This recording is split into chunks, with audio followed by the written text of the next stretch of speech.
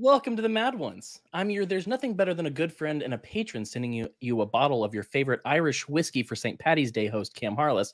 And with me, as always, is your doesn't get her in-depth analysis and coverage of world events from a failed comedian hostess, Miss Jessica Green. Hi. You did so good. Hey, that first try Yeah. was That's not exactly anything that happened, and I didn't have to edit out a part of this episode at all. That's exactly what happened. Exactly. That's the gospel truth. So Yes. just so you guys know. Wait, do you have something to say? No, I was gonna say, you say that I don't get my in-depth analysis of world events from a failed comedian, but I definitely get some of it from Yakov Smirnoff. So I don't know if he counts as failed or not. Well, I don't know who he is. So for me, yes. Oh dear. Very He was failed. the guy who did the jokes that were like, in America this, but in Russia that. Do you remember those jokes? No? Nope, Oh not God. even a I'm little really bit. old. I'm a little old. Yeah, you're That's old. okay. You are Yeah. old. You're very old. Yikes. But for the rest of you, this show is 100% brought to you by the fans and patrons. So hit like, subscribe, hit the little bell icon, and share the show with your friends. We've got all sorts of topics we've covered: death, abortion, pornography, spiritual warfare, exorcism, all kinds of things that might be interesting to your friends. They might want to listen to it. So share. That's how we grow. Do that. Also, if you want to directly help us and help this show, you can join our Patreon, which every now and then there's an occasional early episode where you can be in the live stream, like right now, because this one is pre-recorded. And you didn't know that until this moment. And I feel bad for you. But if you join Patreon, patreon.com/themadOnes, we also have Zoom hangouts, and we'll be grateful. And if you want a shirt, if you want to rep us, wearethemadOnes.com/store. You can get a shirt, a tank, a mug. Look at this mug. Look at this mug. I'm a cartoon on this mug. I look like Fat Thor on this mug. It's a great mug. Why would you not want that mug? But we have a guest, so of course we should tell you who it is and bring her on. So joining us tonight is a fascinating person that I found on TikTok. She's a vocalist, a content creator, a free thinker, and a fighter of the current gender narrative. She studies biology and has a very personal experience with transgenderism and gets death threats from transgender activists and NPCs daily. She is a fighter and a truth teller. So please welcome Miss Cat Cattinson to the show. Hello. I'm great. I'm so happy to be there. Thanks for the fantastic intro, by the way. And both of you also, you're hilarious. I love your chemistry. Thank you. So like I said, I saw you on TikTok, and like I'm 90% sure the first TikTok that I saw of yours was you responding to a death threat from someone in your comment section. Okay. Or at least a wish of death of some sort. I feel like that was probably at least one of the first 3 or 4 that I saw. So I figure one of the reasons I found your story interesting is because, like I said, you have a personal experience with the transgender world, with transgender activists, with the whole shebang. And I was wondering, would you be willing to kind of give us a little bit of that story, and then we can get into how hateful people are to you? Absolutely.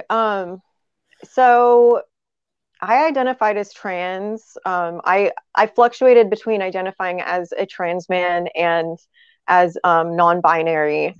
So I'm actually 30 years old, and I identified as trans since like it was probably around 8 or 10 years old was when I really questioned my gender. And I wanted to be a boy. And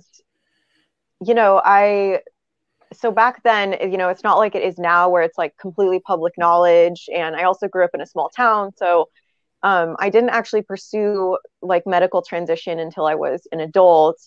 And so around the time I was transitioning was when I was trying to share my social media around my music, because I'm also a singer-songwriter and music producer. So I was kind of sharing like a combination of music content and like my journey as a trans person. But so as part of my transition, I started taking testosterone and, to try to make myself appear more male. I'm very petite. I'm 5'2", and, I'm pretty feminine looking. So it didn't, I don't know if it ever would have like fully worked, to be honest. But I was on testosterone for really not that long, just a few months, when I started to have some really severe side effects. And, you know, I had a lot of trans friends online, and I had trans friends in real life. I still do, by the way. Like, I like to emphasize that the trans community is not a monolith. And, you know, people can have all different kinds of opinions within that community. So there are still trans people who support me, and I appreciate that. But, you know, so I had a lot of trans friends online, especially, and most of my followers at that time were the trans community and trans allies. And so there was a big incentive for me to like keep going with my transition, because I didn't want to acknowledge that, like, wow, I'm starting to feel really bad. I'm starting to have Teddy, get down. Sorry, my cat's being destructive. But, you know, I was having these side effects, and then the thing that was really the straw that broke the camel's back for me was that my singing voice I knew my voice was going to get deeper, and that was something I wanted, because I wanted to pass as a man. I wanted to have, you know, more of a manly, deep voice. But what I didn't realize is that it can ruin your singing voice to take testosterone as a female. Like, it's not the same as like a teenage boy going through puberty, where they just end up with a deeper voice. Like, your like vocal structures can't grow after a certain age. So if you're an adult female, like, they're already developed. So then when you take testosterone, it just destroys, well, I won't say destroys, but it affects your vocal anatomy in such a way that like makes it really hard to sing, and it makes it hard to sound good. So, you know, I was a semi-professional singer, and so that was like heartbreaking for me, because I ended up not being able to sing any of my songs anymore. And people were like, well, just lower the key. And because there's like this problem that happens, like, I couldn't sing in any key. Just like, I had to talk in like a really low voice, and if I tried to go any higher, it would just like air and squeaks would come out. So yeah, so it was like I literally couldn't sing, and it actually was like uncomfortable to speak and sing for a while as well. So that was kind of like my breaking point, because singing was such a source of stress relief for me, and I couldn't do it anymore. It was painful to do it. And so at that point, I said, you know what, like, I have to go off of this testosterone. And that kind of started my journey of like detransitioning. Like, at first I was still fully involved in the trans ideology. I still wanted to believe in that. And I still fought, you know, my biological sex. I wasn't comfortable. But then I started to do more research. I had some things happen that just kind of made me question, you know, what I had, the ideas coming from the trans community, or trans activists rather. And so, yeah, and just one thing led to another, and here I am. And I think it's important to share my experiences, because I think there are probably a lot of people in the community that are like how I was, where, you know, maybe they're not sure if they're on the right path, but there is so much incentive to just stay on that path that, you know, they could be scared to step off of it. And once I started talking about detransitioning, like, online, like, because obviously I couldn't just like be online like as a trans man and then just post the next day like as a woman. And, you know, like, I had to have some kind of explanation. And going forward with my music, like, I needed something to explain why my voice sounds different and why. So I knew that I had to go public with it for that reason. And, you know, in the beginning, I still supported the trans ideology for the most part. But just when I even said I'm detransitioning, like, that was all that I said, I'm going back to living as a woman. And immediately I got pushback.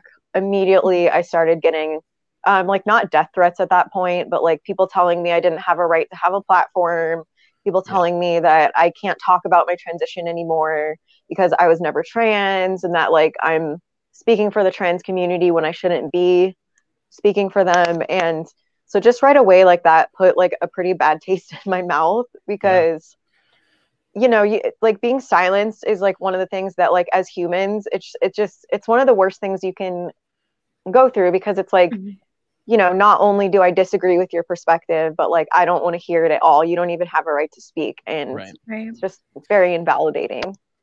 Well, that's one of those things that I've noticed, especially, like, and I think there is an important demarcation between like the transgender community versus trans activists. That's something I've heard from a lot of people who were either on the left or formerly from the left, who've talked about how, you know, they'll talk to their friends who are trans and they're not for a lot of these major, like, dangerously life-changing things that a lot of the trans activists are pushing. And so I do think that's an important line to draw, because it's not like Blair White is on board with all of the transgender activists or anything like that. So treating them as a monolith is kind of a silly thing to do. So I appreciate that demarcation for sure. Well, oh, sorry. Go ahead, Jessica. No, I'd like you to talk some more. I do have questions. Like immediately when you started talking, I wrote down this like slew of questions, and I hope I will get to them, but I don't want to interrupt you. Please go ahead. Oh, actually, I'm a fan of Blair White. Blair just had one of my TikToks in a video recently. I didn't know that was going to happen, but it was kind of cool. I was like, whoa, there's me. But yeah, I mean, you can have trans people who are conservative. You can have trans people who are gender critical. You know, I do have concerns about doctors recommending transition mostly because of the health risks, because they are, I can talk about that in a bit, but they are severe health risks. Like these aren't just small things that can be disregarded. Like, you know, for a trans man or like a trans identified female, the risk of heart attack is 4 times higher. And, you know, there's this risk of ovarian cancer. Like you're supposed to get surgery within 5 years if you start testosterone, because, you know, it's known to cause cancer. And like these aren't risks that can just be like written off as like, you know, people just say it's safe all the time and like either don't seem aware or just don't seem like informed. But anyway, so, you know, I do hesitate to like recommend transition to anybody, but I do think that, you know, probably the majority of trans people, especially older trans identified people, like I really do think that they are just trying to be happy. They're just trying to live their best life, and they suffer from gender dysphoria, which is like, it is a really difficult mental illness to live with. And I did experience gender dysphoria. I still experience it to a degree. But yeah, so I don't judge anybody for transitioning, and I understand like the motivation, but you're totally right that these trans activists are fighting for something completely different. Like they're not just fighting for like acceptance of trans people or like equal rights, which like, you know, I still fully support that. Like I don't think trans people should be like discriminated against or like treated poorly by the public or anything like that. You know, I think that they're people just like you and me, and they deserve respect. But what trans activists are fighting for is not just respect, and in some cases it's actually taking away from the rights of other groups. And so it's not a civil rights movement anymore when those people are trying to take rights away from somebody else. Like that's not about rights. It's about, I say it's about control and conversion, what these activists are asking for. Can I ask you a question about kind of what you went through with testosterone? Because absolutely. I had a friend that I went to college with who went through several different stages of identity changes, to put it mildly. And the last step was for her to transition into a man.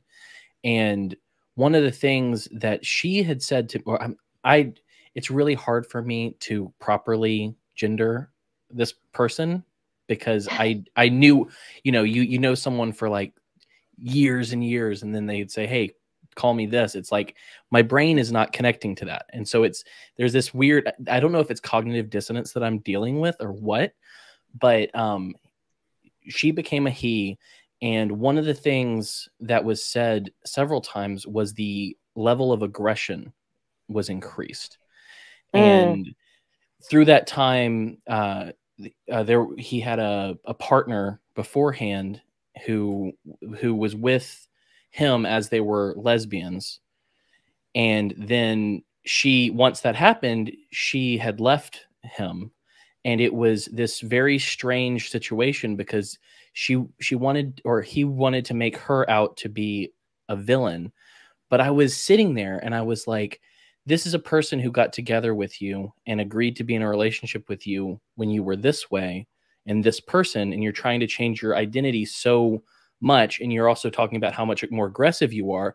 It's like, I don't want to crap on you because I've known you for years, you're my friend, but I understand what's going on here from a very, like, a personal relational level. I see why this would be a difficult thing to continue. So that's my experience, to just throw that out there from a friend. But when you had the testosterone and you were on it, was there an increase of aggression, of things like that? What was the emotional impact? There was a huge emotional impact. So I think for me, part of it is that like there were deeper issues going on besides the gender dysphoria, and the testosterone was somewhat anesthetizing for me. Like it was a form of self-harm and self-medication, so that I could like not deal with some of these deeper issues. So it honestly made me feel kind of euphoric slightly. Okay. And it did increase my energy levels a lot. In terms of the emotion, I don't think I was ever like over the top aggressive, but one thing I did notice is that naturally I tend to be a big crier. Like I'm a very emotional person. Like I cry during movies, not as much as like when I was younger, but you know, I am naturally, I experience emotions deeply, and that part of me just felt like cut off. And when I would feel emotion, I would feel much more likely to feel anger versus like I didn't cry one time when I was on T, and I even watched Avengers Endgame during that time, and I didn't cry at the end Oh when Tony wow. Stark died. Yeah, Oh, and I could my feel eyes it. out.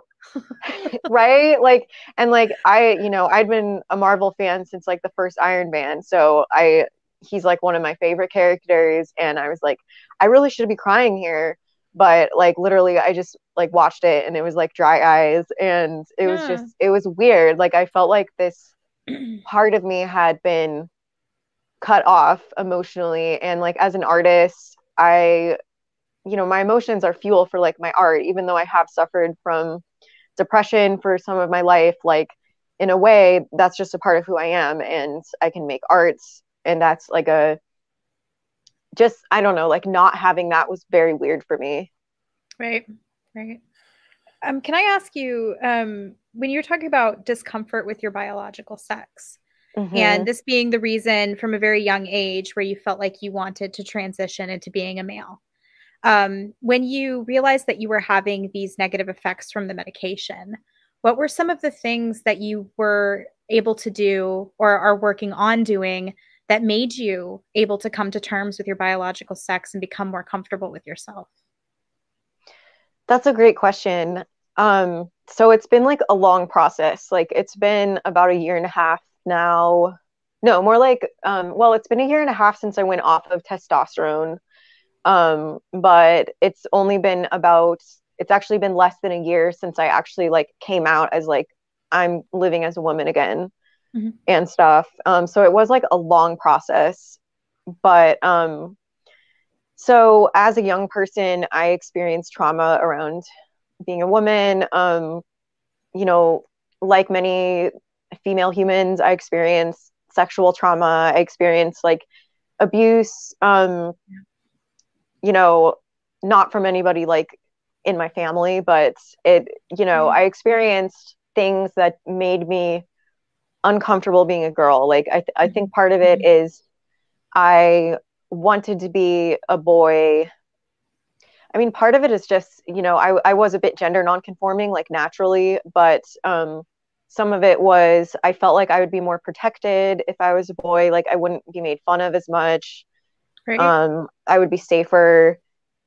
And, so I feel like those ideas got instilled in me at like a very young age. Cause like, as like a little kid, I was around this other kid, a boy who's really abusive and would like hit me and stuff and like make fun of me for being a girl. And I honestly, I couldn't forgive this kid for like a really long time.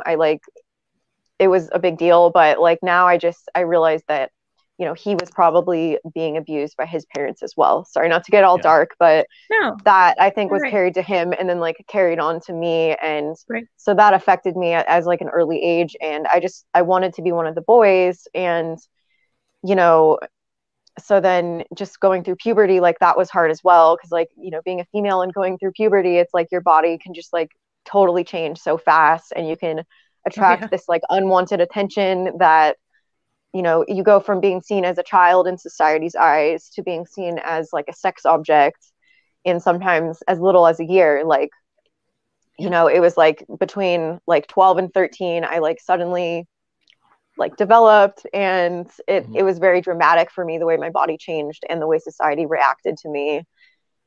So then, so moving on to like when I was an adult and I was transitioning, I think it was like more subconscious for me at that point, but you know, I had these deep fears of all of those things that I had run from by identifying as a man, or and I mentioned I identified as non-binary for a while as well, but either way, it was trying to move away from womanhood. And so yeah, when I was experiencing side effects, I mean, and I think I knew pretty early on that like the testosterone and medical transition route probably wasn't going to be right for me.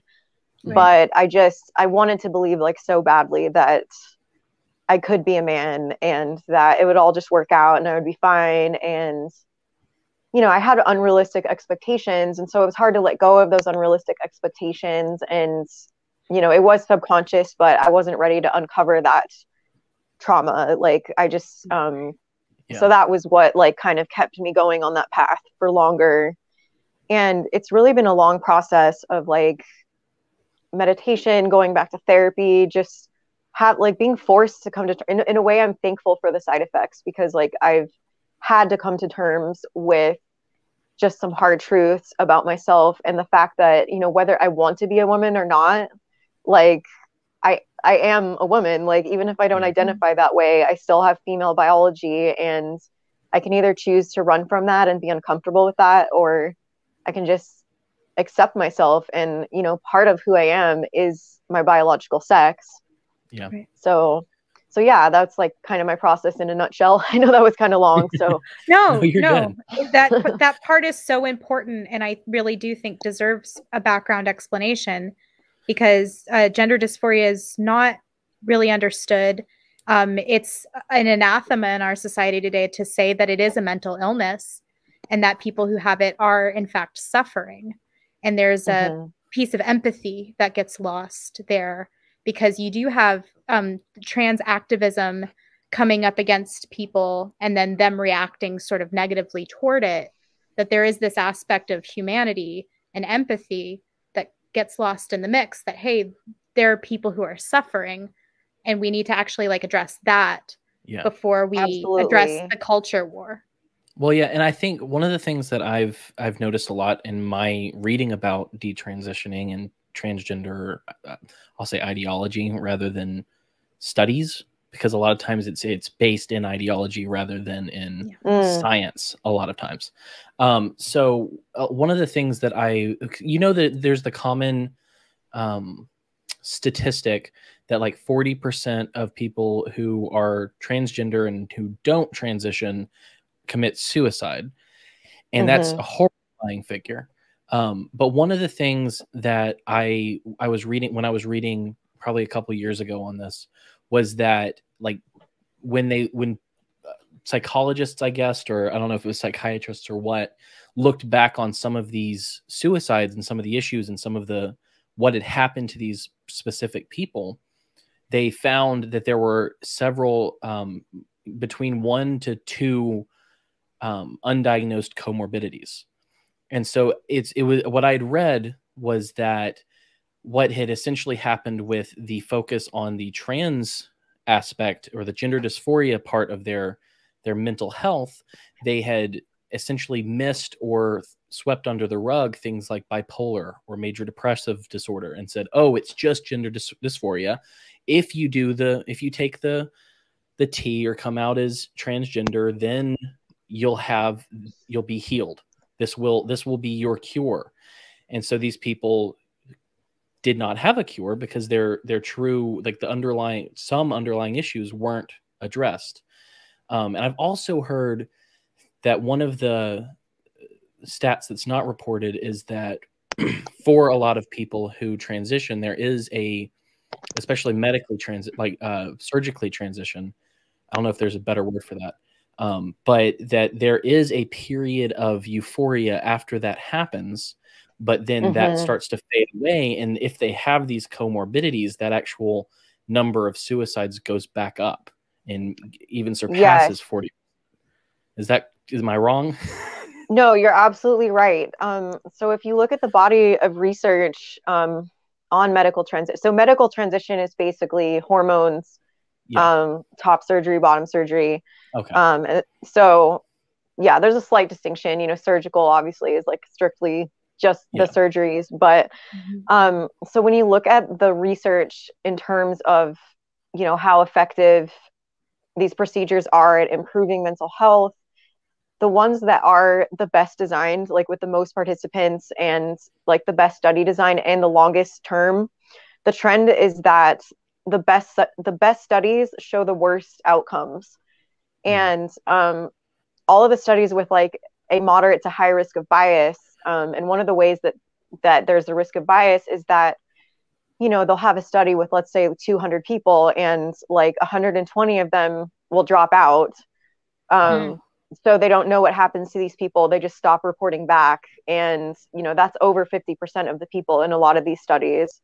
Or they have a small sample size, or they're like comparing two groups that aren't equivalent at all. Like there's one that came out, I think it was in 2020 or 2021, but I'm pretty sure it's the most recent study on trans healthcare. Don't quote me on, like, there could be one from this year that I don't know about yet, but I try to keep up with that stuff pretty well. And people have, you know, when I'm posting on TikTok, they always post this one as like, oh, well, here's some proof that it is effective because it has a large sample size. But when you look at the comparison groups, it's comparing people who are like older with like better jobs and like transitioned at a later age. And then they're comparing that with like young people. Like the surgical group was just better off in general. Like they were wealthier and older. And then like the non-surgical group was younger, you know, they were more unstable, just, you know, there was various things that made the groups completely not comparable at all. So I think I might have gone off topic like slightly, but the trans research is it's really, really lacking. And on my TikTok, I've posted a bunch of like meta-analyses and reviews done by experts that have pointed out these problems with the body of research. But then you have these like crazy propaganda sites that just, you know, they make it sound like the evidence is really, really strong and that, you know, we're recommending this method because it's scientifically supported, and to not recommend it is like unethical because this is obviously the best treatment, but really we haven't tested any other treatments. And there's never been anything like clinical trials on, you know, cross-sex hormones to treat gender dysphoria. There's never been clinical trials on any of this. And I just, and that was one of the things that really piqued me and made me, you know, start to question all of it, is like, it's not being approached like all other fields of medicine are being approached. You know, and so as someone who has studied science and, you know, like taking biochemistry and learning about drugs that have, even after going through clinical trials, after being approved by the FDA, they, you know, later get taken off the market, and just like all of these safeguards that they're supposed to go through to say this is a safe treatment for the general public. It's like somehow the trans situation, these drugs and surgeries just got fast tracked into being acceptable. Yeah, absolutely. And then now you have like these just experimental surgeries. It's like there's these doctors that are inventing like signature surgeries, like not to get too graphic, but like gender nullification surgery is like a new one. Like a Kindle?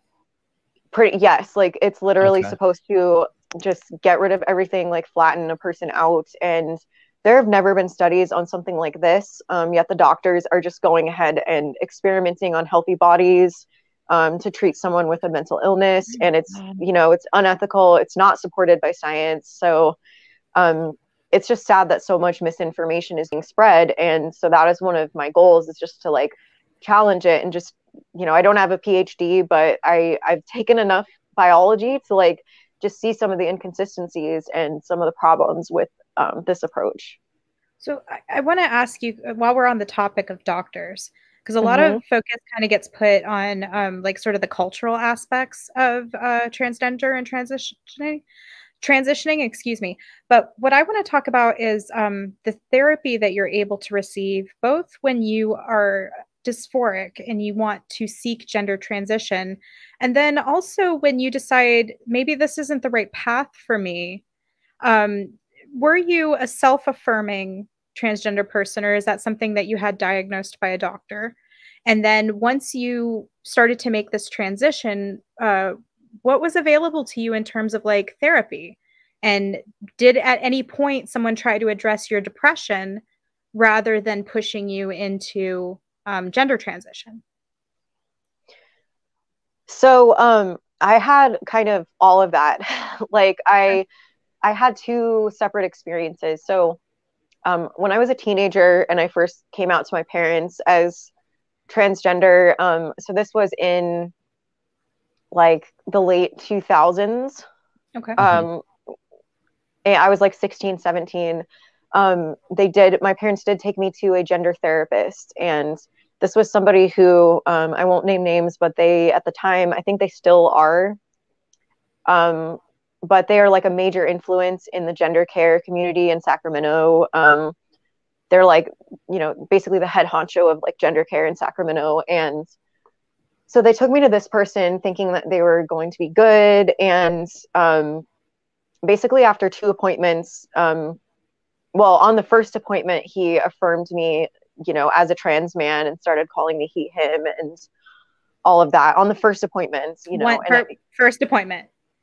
Wow. First appointment. Yeah. Sorry to interrupt. I'm just reeling. Like 30 minutes in.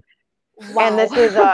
And this is common practice as well. This is what I hear from people who are taking their kids to gender therapists. And when you look at the studies on detransitioners as well, the majority of them are saying they're not being properly evaluated by doctors or therapists. So anyway, that was my experience. I was 17. And then what I think within like 2 or 3 appointments was when he brought up the testosterone. And so I had a background as I had struggled with an eating disorder, which I was open about that. You know, I had some comorbid conditions. Later on, I also got a personality disorder diagnosis as well. So I think I got my borderline personality disorder and ADHD.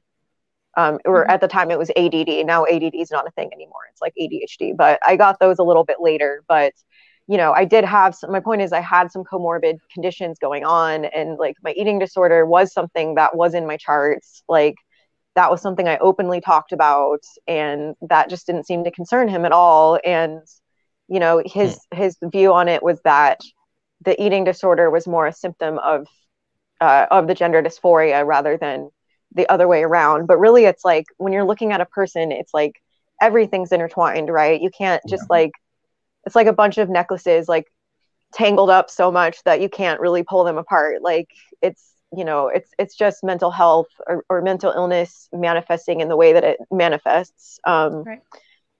So yeah, that was when I was 17. And so he started pushing for the testosterone like pretty early, but thank God I was afraid to start it at that age because I didn't feel that I had enough family support. Like I said, I was in a small town and I had to drive to Sacramento to see this person. And I didn't feel like there were enough people in my community that supported me. Like my parents didn't fully, like they loved me and like they did support me, but they didn't support this.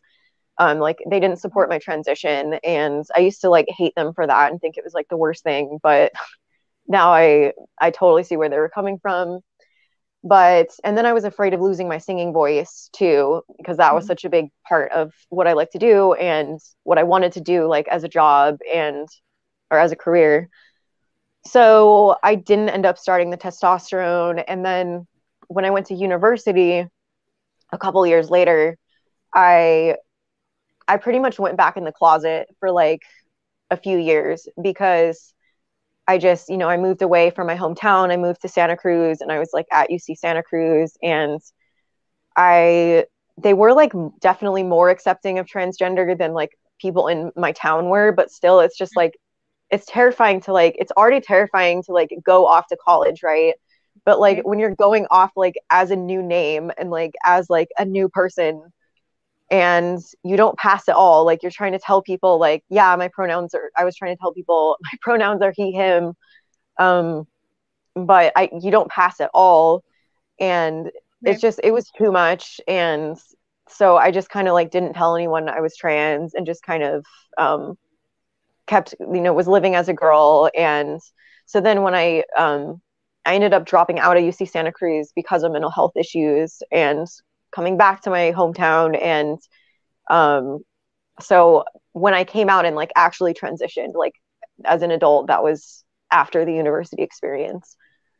And so at that point, I just, so I found out that Planned Parenthood did gender transitions because there weren't any gender clinics like in my immediate vicinity. And it was, so it was during COVID at this point. And so I was like, well, I'll try calling Planned Parenthood. And so this was how it worked. It was within the course of a couple of days. I called, I left a message. Actually, I can't remember if I left a message or if just like the receptionist like picked it up and talked to me. But either way, I just said like, I'd like to talk to a doctor about like starting hormones. And like, I thought it was going to be like a process, right? Like I thought I would at least have to have like therapist approval or something. But then, just, I thought there'd be some kind of evaluation. So I was thinking like, this might take like weeks or months. Like, I just want to get the ball rolling and, find out about this. Right. So then I get a call back from the doctor who I can't say I'm 100% certain, but I believe, was a trans woman. And, so I'm not saying to like judge, but it's just like when you have a doctor who like obviously has transitioned themselves and is pro-transition, like, I'm not going to say that has no effect on like how they respond to patients. But anyway, so the doctor called me back. We talked for about 30 minutes and I got my testosterone prescription over the phone. So yeah. And that's what's wild to me is this would be one thing if this ideology, if this idea, if this treatment were confined to consenting adults who have fully grown brains that can think through everything. But I get on Twitter and I see a birth certificate change for a 4-year-old going from male to female. And I see, that there's a show on, I want to say it's TLC or something, I'm not sure, about a I Am Jazz. Yeah. And with that, so there are a lot of children who I don't want to besmirch the minds of children. They're beautiful, wonderful things who can take in all sorts of knowledge and they are able to think. But you have to be taught to reason. You have to be taught to think logically, to think critically. You have to have certain tools in your tool belt before you make decisions. You have to have wisdom. And children do not have wisdom. If they did, I wouldn't have to deal with any of my children at any point during the day. They'd be fine, But I can't get them to stop acting like dogs and biting each other. Like, I mean, it's just that's what children do. So the idea, and I've heard it even so low as an 18-month-old who parents say is definitely the opposite gender and that they will start cross-gender hormones as soon as they can. That's just unbelievable. It's horrifying. I mean, it's not unbelievable. Sadly, I'm not actually in disbelief at this point, but it is sad. It's absolutely crazy and ridiculous. And I don't know if you may know this. I don't watch I Am Jazz, and I haven't spent much time thinking about jazz. But one of the things that I had heard was that jazz was put on, I guess, what do they Puberty use for blockers. girls? Yeah, puberty blockers and cross-sex hormones. And that by the time she got to the point where she wanted to surgically transition, she couldn't because there wasn't enough growth in her sexual organs to actually make that a viable option. Is that a thing? Well, yeah. So yeah, one of the risks with puberty blockers, I'm just going to be blunt and say that, go for it. Based on the evidence I've come across, I don't believe that trans surgery is an appropriate treatment for anyone, you know, even an adult. There are so many risks, and I've seen so many people online just in pain that never goes away. I think the complications rate is extremely understated, because like if you go on YouTube and you actually watch the stories of people who are posting about their genital surgery and stuff, just the side effects they talk about and the complications are just absolutely dreadful. One of my favorite I've been and it never goes away. Yeah, and I've been on the Detrans subreddit, and there are some facts about what especially male to female surgery does, that like if I had that happening in my body, I wouldn't want to live. Right. Like, I mean, it's the most sensitive area of a person's body, right? And they're doing this like extremely invasive procedure that like is honestly, it's still experimental surgery. Like there's never been I mean, I don't even know how you would test success, because we don't have any control groups, right? Like we don't know that it's any more effective than a placebo.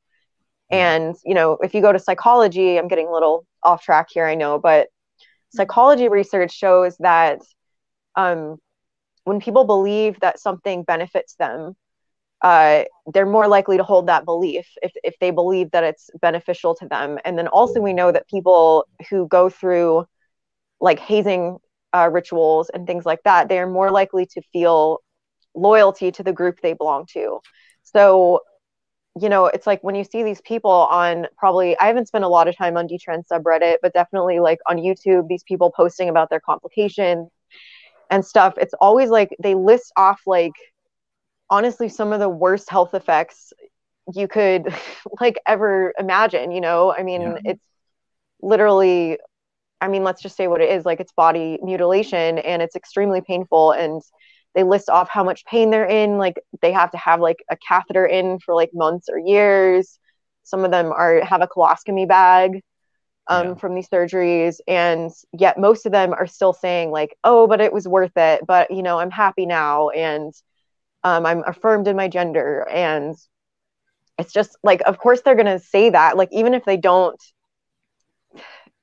you know, even if, well, it's just given that psychology that I just talked about, it's like they're going to say that it helped them because they have incentive to say that. But in a person like Jazz's situation, so yes, puberty blockers completely arrest the development of the gonads and the sex organs. So yeah, they don't have enough material to work with if a person is to go do the surgery. And Jazz did have surgery, but has already had, I think, 4 different corrective procedures. And just even what they showed on the show, I mean, it was horrifying. And this is, you know, a publicly available like TV show. So I can't even imagine what was cut out and what wasn't shown on camera. So it's just, it's very disturbing. Well, and it's you know, there is incentive for placebo, but there's also the reverse of that, which is kind of sunken cost, which is I've done this thing.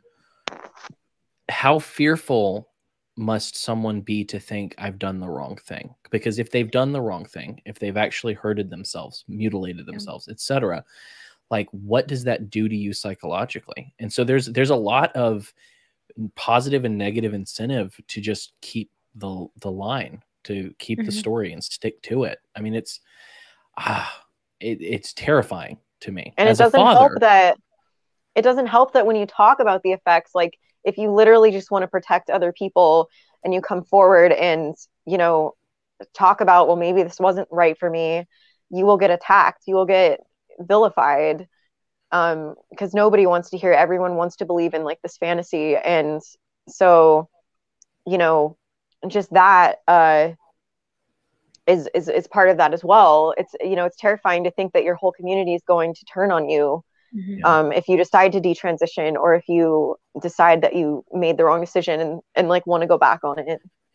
Well, and we talk, we're having to use euphemism a lot when we're talking about these effects, because I feel like I've talked about it somewhat before on an episode, but I can't. The reason it's hard to say isn't just because, like, oh, I'm worried about censors.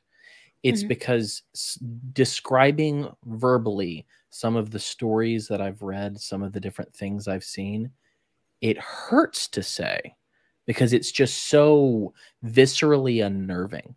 Like missed follicles that have been implanted inside of one's body, for one. Like men who have now have a vagina Mm-hmm. having hair growing out of it.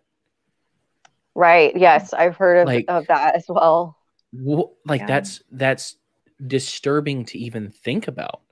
You know, like the different, like, if people who are listening or watching are actually interested in knowing, you're going to have to look it up, because that's all I'll give you, because it's like, it's disturbing. I want to Yeah. talk.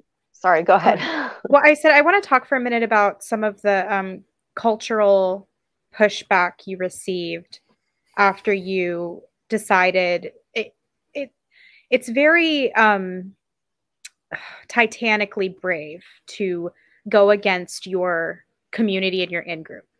Yeah. I've had this personally experienced through political side. I cannot imagine, given the interactions that I've had with trans rights activists on the internet, just being like a cisgendered person, I cannot imagine being an insider to that community and being an apostate to that community. They don't want you to exist. They don't want you to exist.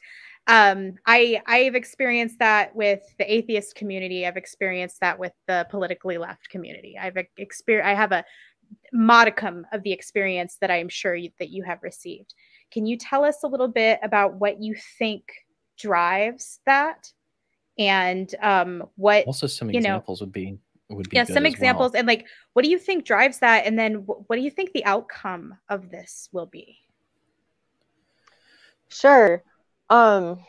So one of the first people I told that I was detransitioning was a friend in real life who is trans, and you know, I still deeply care for this person, and you know, I hope they're doing okay.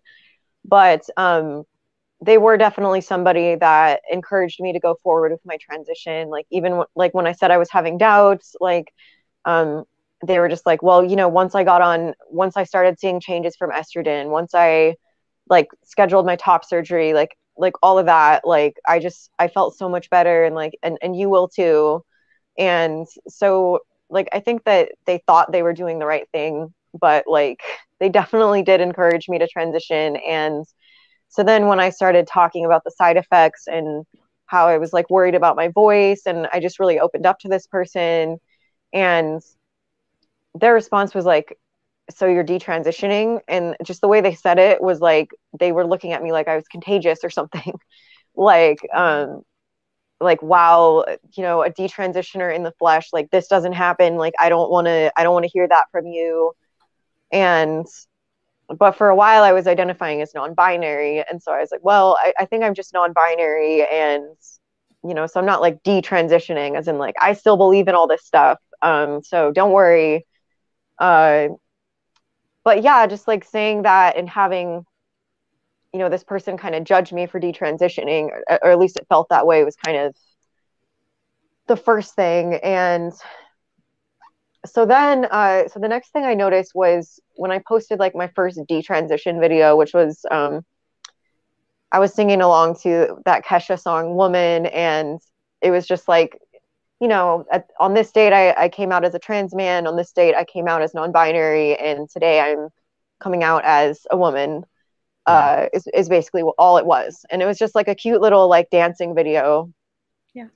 And, you know, probably half of the response was like positive and supportive. But I just noticed this like trend of like comments that were like, okay, but you better not become a TERF. You better not talk about these things. You know, watch what you say. And people saying like, well, you were never really trans.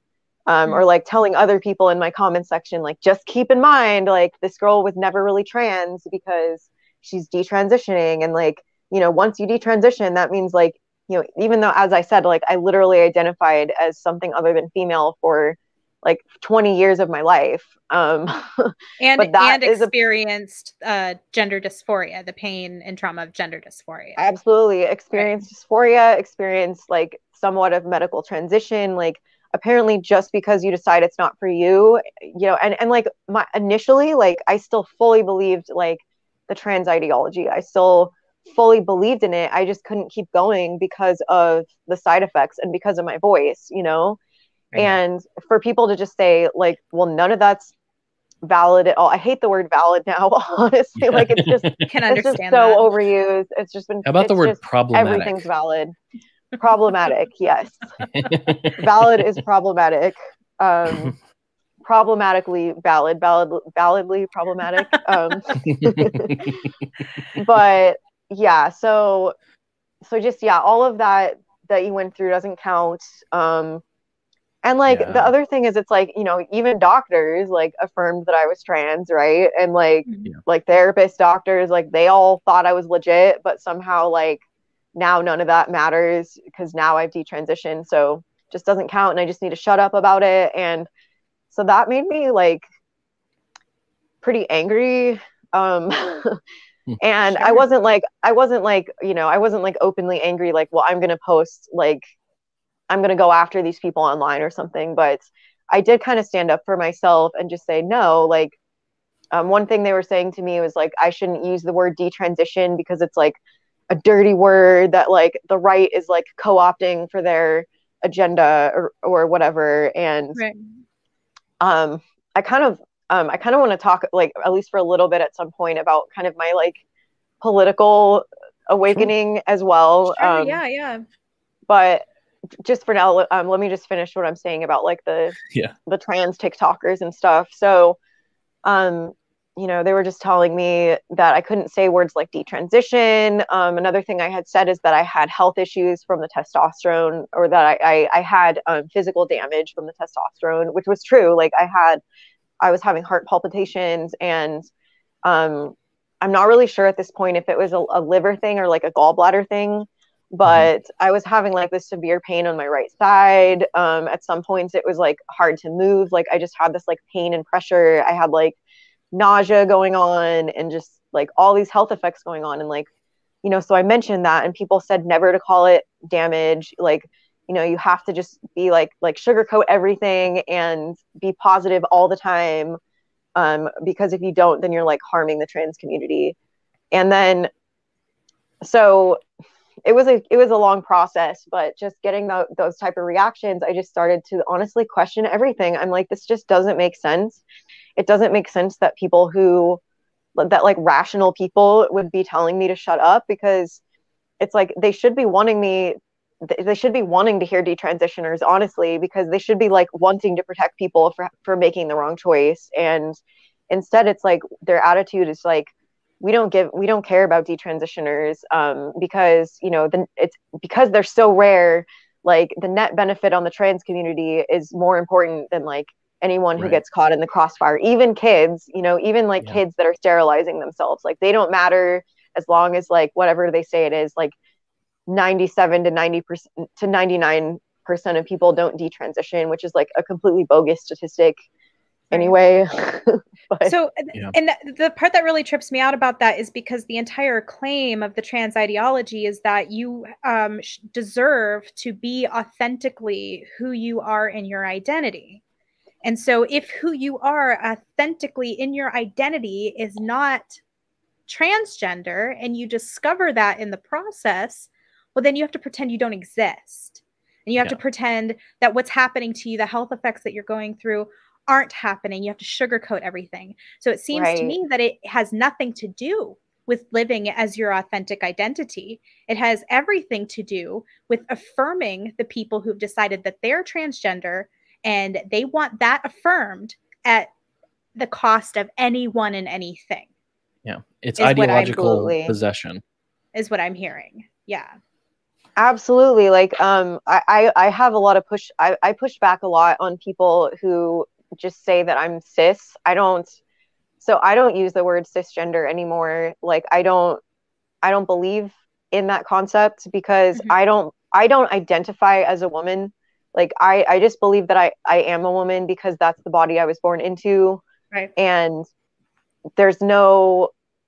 I don't think that like consciousness has a gender.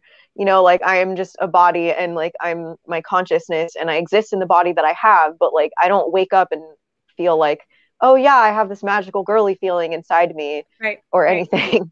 And you know, like if anyone wants to think of themselves as cisgender, like, that's fine, but I think the enforcement of that label on like the rest of the population, I don't like it. Well, I don't. Never have. This is something that actually kind of affects me personally because I was around 16 in the year 2000. As I mentioned at the beginning of the episode, I'm old. So when I was growing up and when I was a teenager, I was a distinctly non-feminine girl. I was raised by a single father. There was no female influence in my life. I was 25 years old before I ever used a curling iron, and I made a big mess of that. I don't wear makeup. I don't wear dresses. I don't wear high heels. Nothing about what trans women seem to identify as female is part of my life. And yet I am a woman. And so for me, I feel like had I been born 10 or 20 years later than when I was born, the nascent identity that I had not yet developed as a non-feminine woman would have been co-opted into this transgender movement. And I would not have been allowed to develop into the person who I was actually going to become later on in my life, now that I'm almost 40 years old. I'm not a feminine woman, but I am a woman. I mean, I would say you're feminine. Oh, I thank you. Well, and that's when I see trans women depicting themselves as women, I don't recognize those qualities in myself. It seems a very pornified version of women. It's lipstick, it's makeup, it's hair, it's dresses. These are all things that aren't part of my life, and I am a woman. And that to me concerns me for girls coming up now who are like me. Girls like me aren't allowed to exist anymore. We have to be trans, you know, we have to be and this is something that J.K. Rowling, to bring her up, and I'm sorry, I know I interrupted you, Cam, I'm sorry, but J.K. Rowling brought this up in the open letter that she penned about how girls who are already having trouble with their identities in this world, because, and I believe that it is a strain of misogyny that does not accept young women, that makes them feel like they would be more comfortable as males. Because femininity, because being a young girl is not acceptable in our society. It's something looked down on. And because you don't want to be something that is looked down on, easy to victimize, as you pointed out, you feel you would be better off as a man. And I was wondering, do you feel you identify with this? Because this has been my thinking in identifying with my own case, where I'm like, man, had I been born 20 years later, I wouldn't have been allowed to develop. I wouldn't have been allowed to become who I am. And it absolutely, it angers me, to be honest. Yeah, I totally see and feel where you're coming from. And so this whole idea of the gender spectrum and, you know, the gender, I don't know that I agree with this whole separation of the meanings of the word sex and gender. Like, you know, but I refer to gender that way because so I can be understood, because that's how, you know, this community understands the word gender now. But so you have this like so-called gender spectrum, right? And on one side is, you know, the very masculine, and on one side is like the very feminine. And like a lot of the times the things that they're considering masculine and feminine are like very shallow, like aesthetic things, you know. Like it's like lipstick over here and like plaid shirts over here. Well, right. And it's like rather than, because like my mom defined femininity in like a really in a way that I do approve of, which is just like as a woman, anything you do is feminine because you're a woman, and that's just, you know, women are feminine and men are masculine. So if you're a woman and you're fixing your car, or you're building a house or whatever, that is a feminine thing to do because, you know, you are a woman, and a woman can do anything. It's just feminine because you're a woman. But this idea of femininity in the gender spectrum, like it's 100% based on misogyny. It's 100% based on reductive gender stereotypes.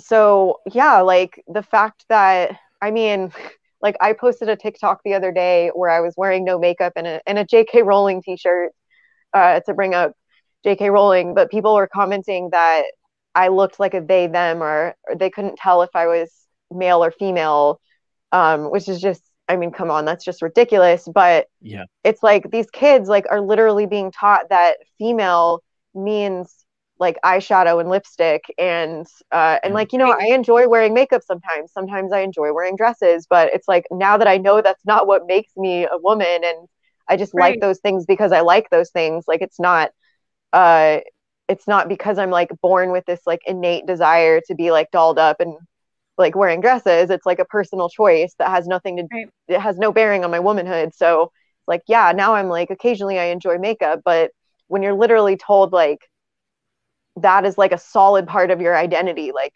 as if I were to like, you know, take my eyeshadow off, like I'd suddenly be like non-binary. Right. Like, or in the case of men who put on eyeshadow, in the case of men who put on dresses, in the case of men who put on high heels, and then feel that they're entitled to be in women's spaces because they have adopted these very shallow outward displays of womanhood that really kind of come from like I you know, I really think like porn has a lot to do with it. Like it's a porn version of women that seems to be like put on like a costume and then grants men access to women's spaces that, you know what, the eyeshadow and the lipstick don't in fact make you a woman. It doesn't entitle you to come into my area. And, you know, this is, you know, a whole other area that we can break into, but I feel although it's nothing is being written into laws that are saying that women are being pushed out of society, the net effect of allowing men into what are otherwise female safe spaces is that women no longer feel safe in those spaces, and then women are being pushed out of public space. And so we're talking about like gyms and spas and all of these things. And I'm not saying that like, okay, Blair White, for example, looks very much like a woman.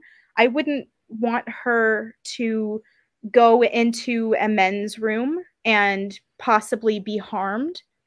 But there needs to be some kind of acknowledgement made that when men who may not be gender dysphoric, but may in fact have sexual kinks, are adopting these qualities to be given access to women's spaces, this is not an uncommon thing that's happening. And the net effect is that women are being pushed out of public society.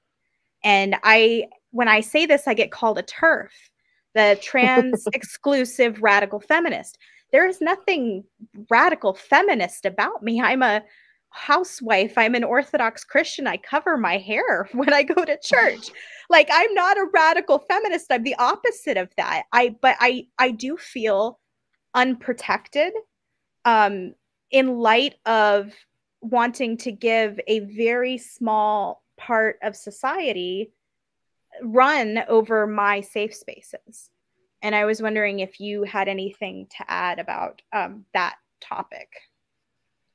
Absolutely. I mean, it's a huge topic. I don't identify as a feminist either. And like the thing is it's just become this disparaging term for a woman. A lot of people say it as a slur because it's pretty much only used on women, and they don't even know what you believe. They don't care what you believe. They just know that you're challenging their ideology and they want something to call you. I see the word cis being used as a slur as well. And so anyway, so yes, it's totally the safe spaces thing. Women's prisons is another huge concern. Like honestly, out of all the women's spaces, it's probably like the worst because you literally have male sex offenders sleeping in the same cells as, you know, female criminals, who are mostly non-violent criminals as well. I mean, it wouldn't be okay even if they were violent criminals, but I'm just saying there's a different level for someone who's in there for violence, specifically sexual violence, that is being put in the same cells as like these female inmates. And this is documented to be happening. You know, it's unacceptable. But another thing is like just the erasure of the word woman, and how, like, you know, the Biden administration in a budget that was released, I don't remember if it was earlier this year or last year, but it now refers to mothers as birthing people. And we have all these medical articles about periods and stuff like that now referred to like menstruators, chest feeders. Oh God, that one is just so dystopian. It's dehumanizing. Absolutely. And you know, what female genitalia being referred to as a front hole, and the fact the fact that they even want to try to pass off like a man who has had surgery, they want to call that a vagina. Like, it is not the same organ. It's not the same thing at all. And it is an insult to women. And people say, well, we're just being inclusive and you're just a TERF because you don't want to like use inclusive language. And yeah, exactly. It's not inclusive of women at all. Like, you know, this is a fraction of a small fraction of 1% of the population. And, you know, most women who have babies are fully happy to be called mother. Like, you know, mother is a very respectful term with like a lot of meaning to it, versus like birthing person or birther. It just sounds like something out of 1984. It sounds terrible. And we shouldn't be sacrificing the needs of literally half the population for half of 1% of the population. Just doesn't make sense. I do have my mother in my phone as my birthing person, and she hates it. She understand why. It. But when you said the word, or the, I guess, part of a word, cis, as in cisgender, since the first time I heard this word, I've hated it, because in my opinion, it sounds a lot like someone is trying to force an identity onto me, when I have been happy my entire life for a good while to be a boy, and for now to be a man. I do not like this idea that I have to qualify my own existence and identity to make half of 1% or 1% of the population happy.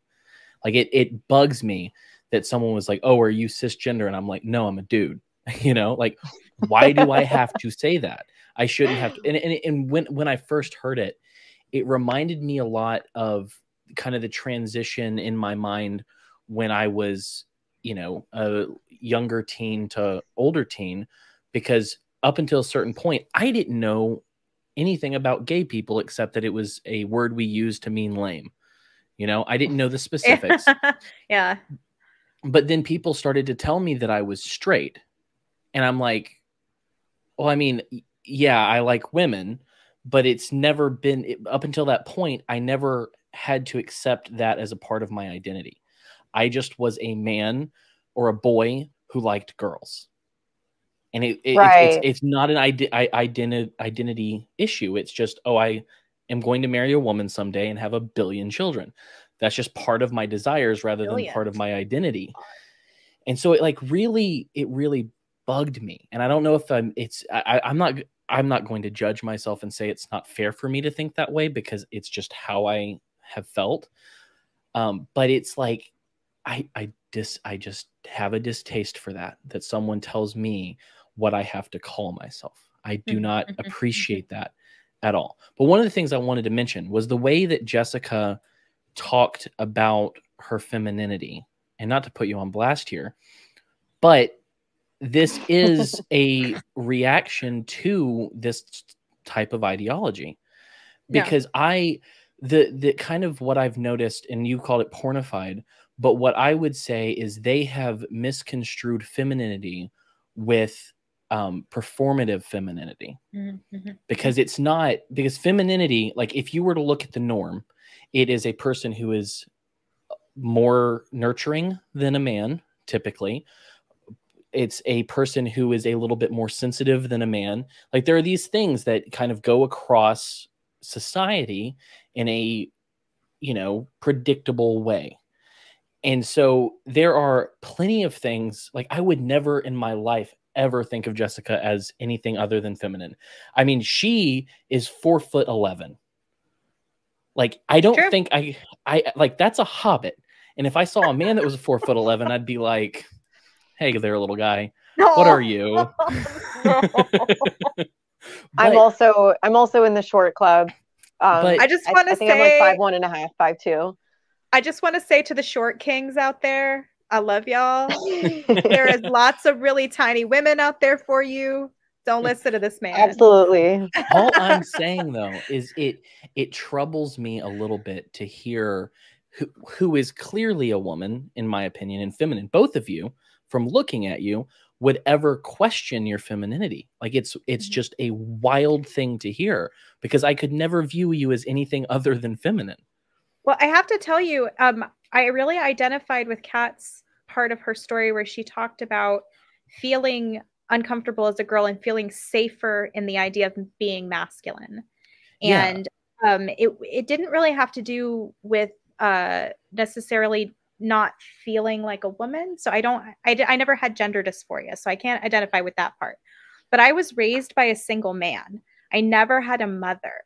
That man viewed men more with more respect than he viewed women. And I love my dad, don't get me wrong, he's an awesome person, but this is distinctly influenced my formation of my psyche. So when I was coming up and developing my identity, I thought women are, you know, I don't want to, I didn't identify with the girls around me. I identified more with the boys. I wanted to be one of the boys. I ran with the boys. I played with the boys. I joked, I had the same jokes that the guys did, and the girls were off in this different kind of culture that I didn't understand. And so, although I didn't have a discomfort with my body, which is a wholly different thing. And I think not enough focus gets placed on the fact that we're not even allowed to call this a mental illness. And in doing so, we rob people who are experiencing pain from receiving empathy for that pain. And that was something I kind of was addressing in the beginning. But as far as like the psychological aspects of identifying with men more than I identified with women, I truly experienced that. It took me into maybe even my 30s before I really started to be comfortable with aspects of my femininity. But I was allowed to do that because I'm part of a different generation that didn't try to say, oh, if you don't like makeup, you might actually be a boy. And this is so superficial and dehumanizing of women. Absolutely. Yeah. So I really identified with what you were saying, Kat. Despite my lack of dysphoria, I do understand the misogyny that plays a role in why so many young girls now, and this is what J.K. Rowling addressed in her open letter, is that, you know, we're not seeing this in an even spread across both male and female.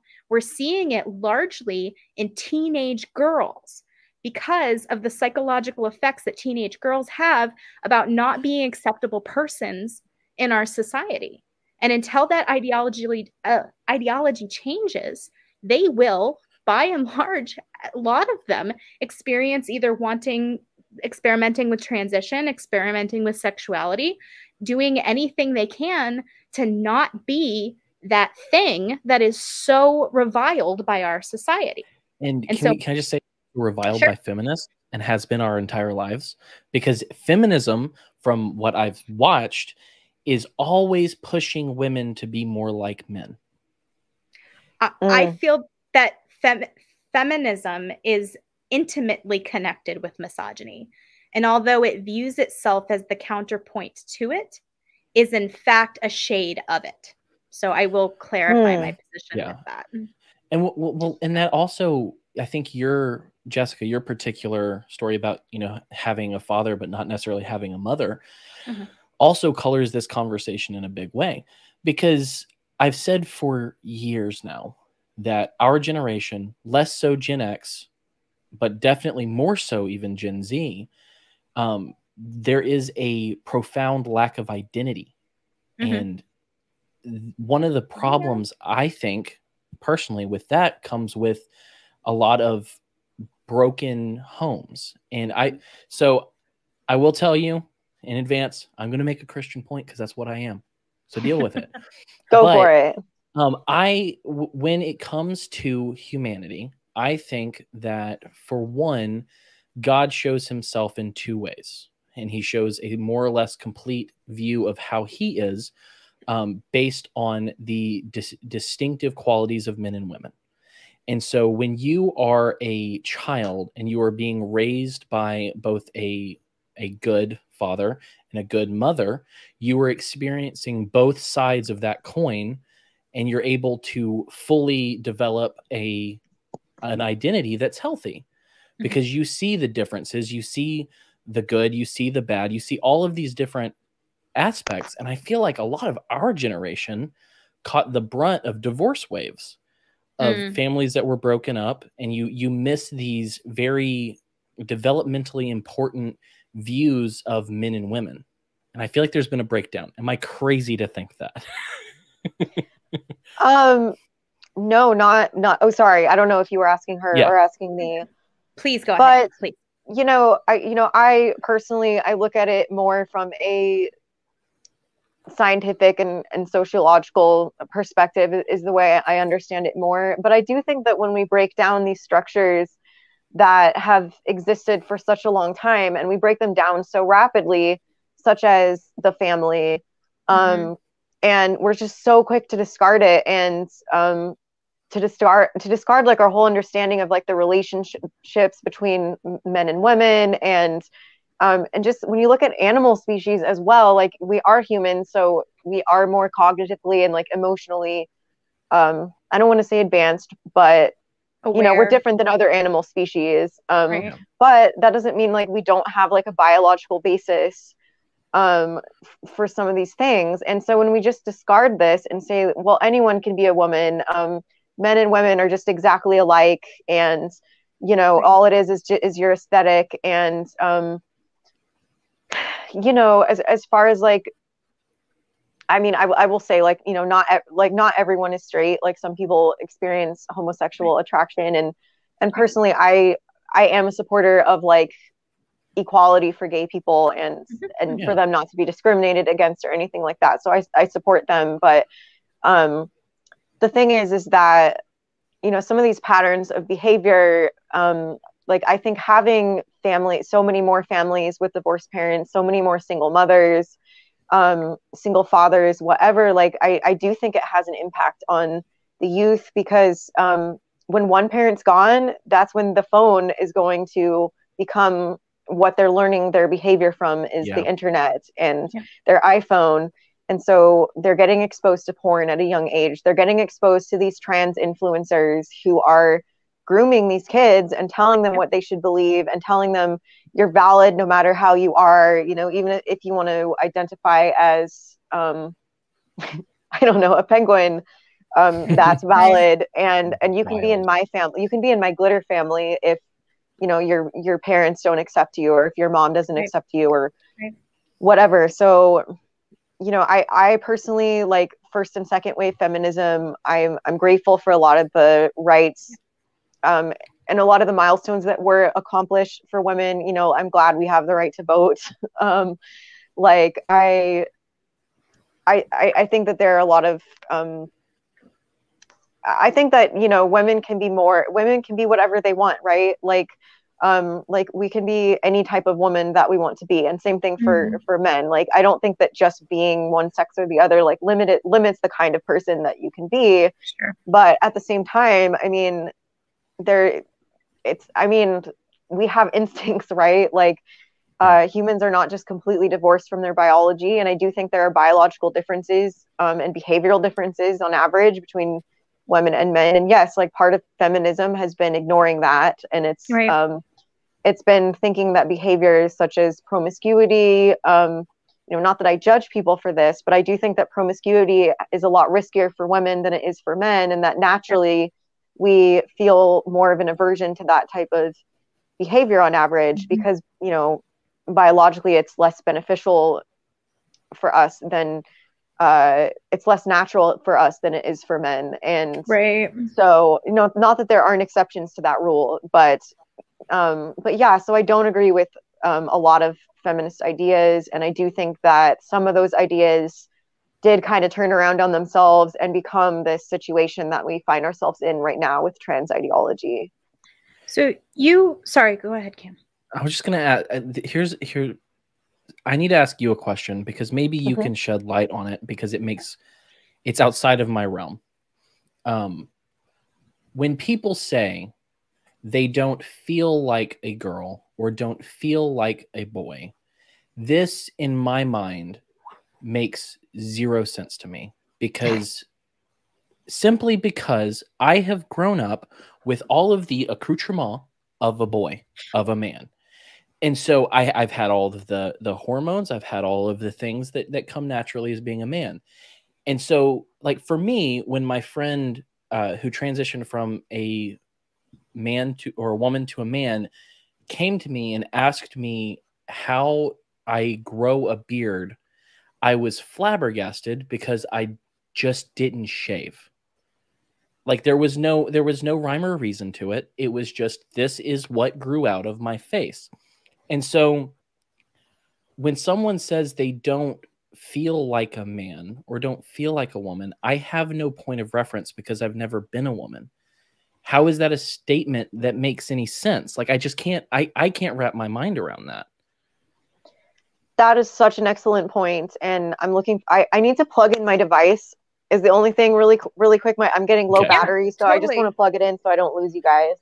Yeah, absolutely. Please do. That's a question that I had wanted to ask too. And I wrote down when she first started talking, I was like, what does gender dysphoria feel like? Yeah, because it's like, I can't wrap my head around it because I don't, as a masculine person with masculine features and a masculine brain, because those hormones affect your brain. Sure. Like, yeah, absolutely. There is no way for me to leave that experience. And that's there's no way for me to judge it against any other. And that's what I think is such a dangerous thing about no longer being allowed to call gender dysphoria a mental illness, is that it robs the recognition that people are sort of like suffering from not having like comfort in their own bodies. Yeah. You know what I mean? Like it's not something that we can understand through a lived experience. And so, Kat, that we were just kind of discussing how I had wanted to ask that same question. And the way that I had phrased it is like, what does gender or body dysphoria feel like? Like, because we don't have a frame of reference for that. We don't experience it. It is actually like a mental, I don't want to say defect. Defect is the wrong word, but like something has gone awry, that you are in a body that you don't feel in place with. And if you could kind of help feel that. Absolutely. So I'm going to give a shout out to a fellow YouTuber that I highly recommend you check out his video on this exact topic, but it's called something like the 5 types of gender dysphoria, something like that. And his channel name is Cluniac. But so the thing with dysphoria is, and I've come to some of his same conclusions sort of like independently and through research I've done as well, but he just had a really good explanation.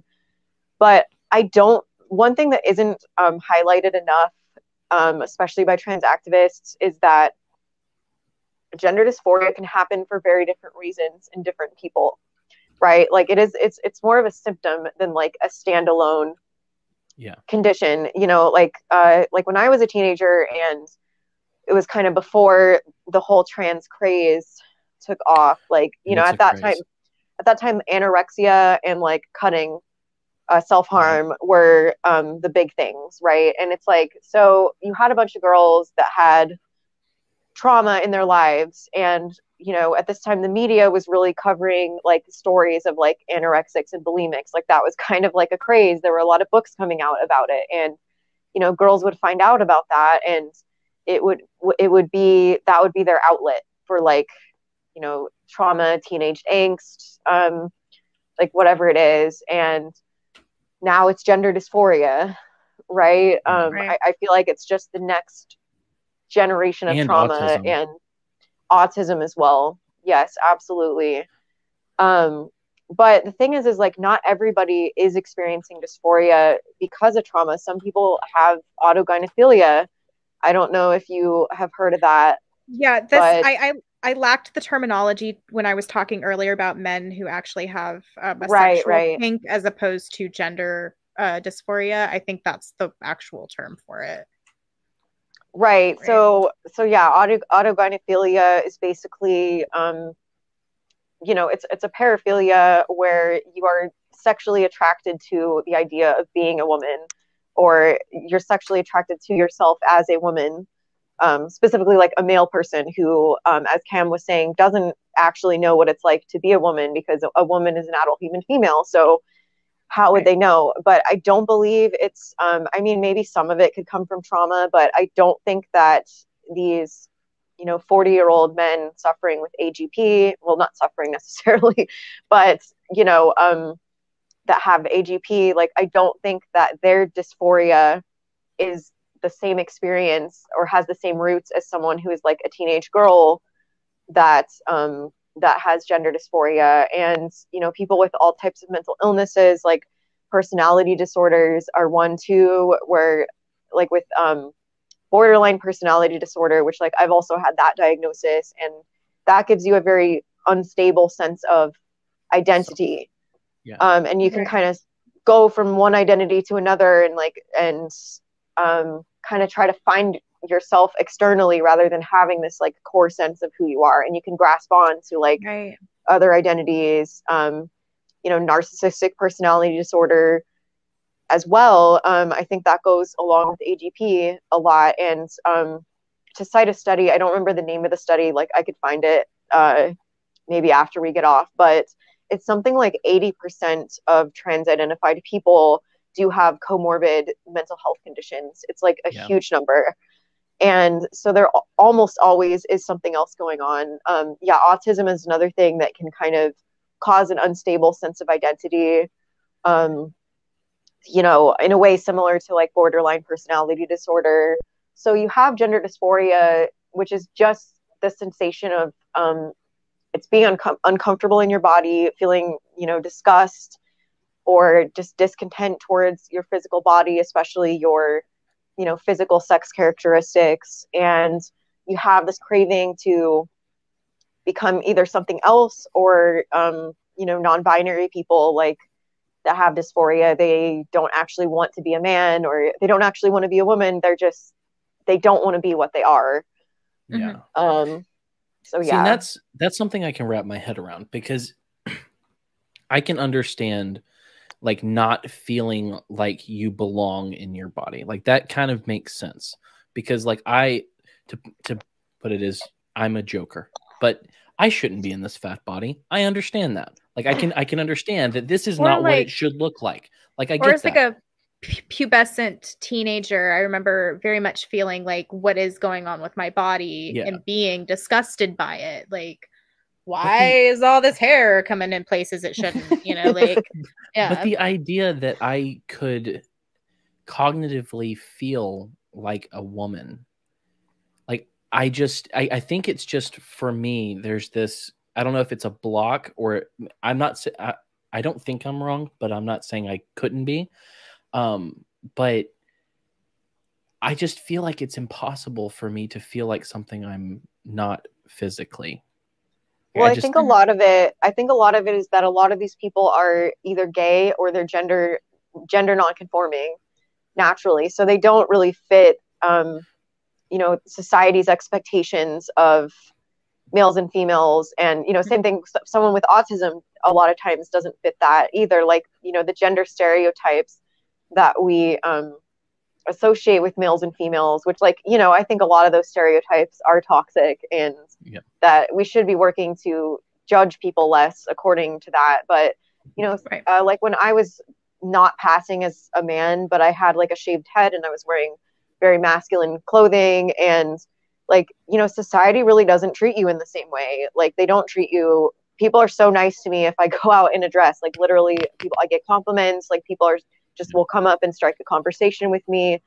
But like when I was presenting more gender nonconforming, like people just don't treat you the same way. And then if you're, especially if you're gay or bisexual, it's like you can have like internalized homophobia or just internalized shame at like not living up to society's expectations.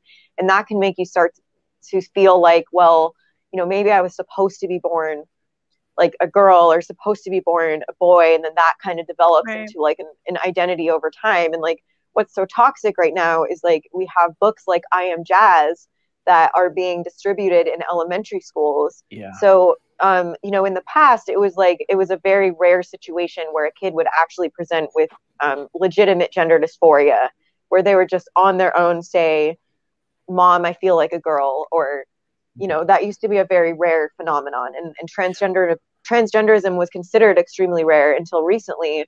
But like now you have kids learning about it so young that you can't separate. Like for instance, I learned about eating disorders when I was pretty young. Like I think I probably read about a girl with anorexia when I was like 10 years old or something like that. That was when that was a real craze.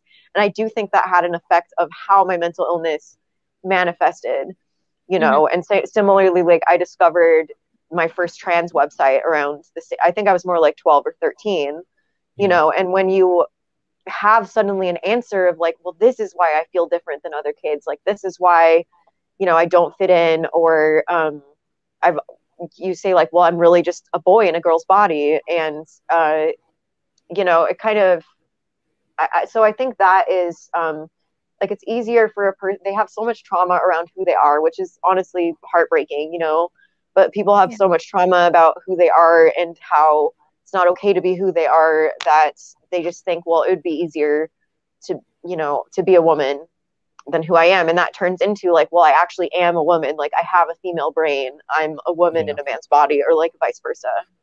Right. Yeah.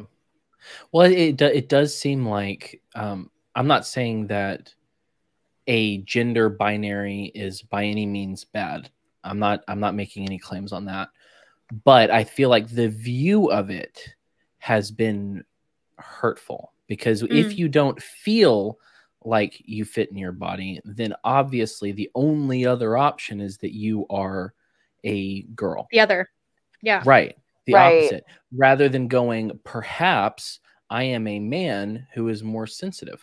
Perhaps I am a man who is more nurturing. Perhaps I am a man who likes flair.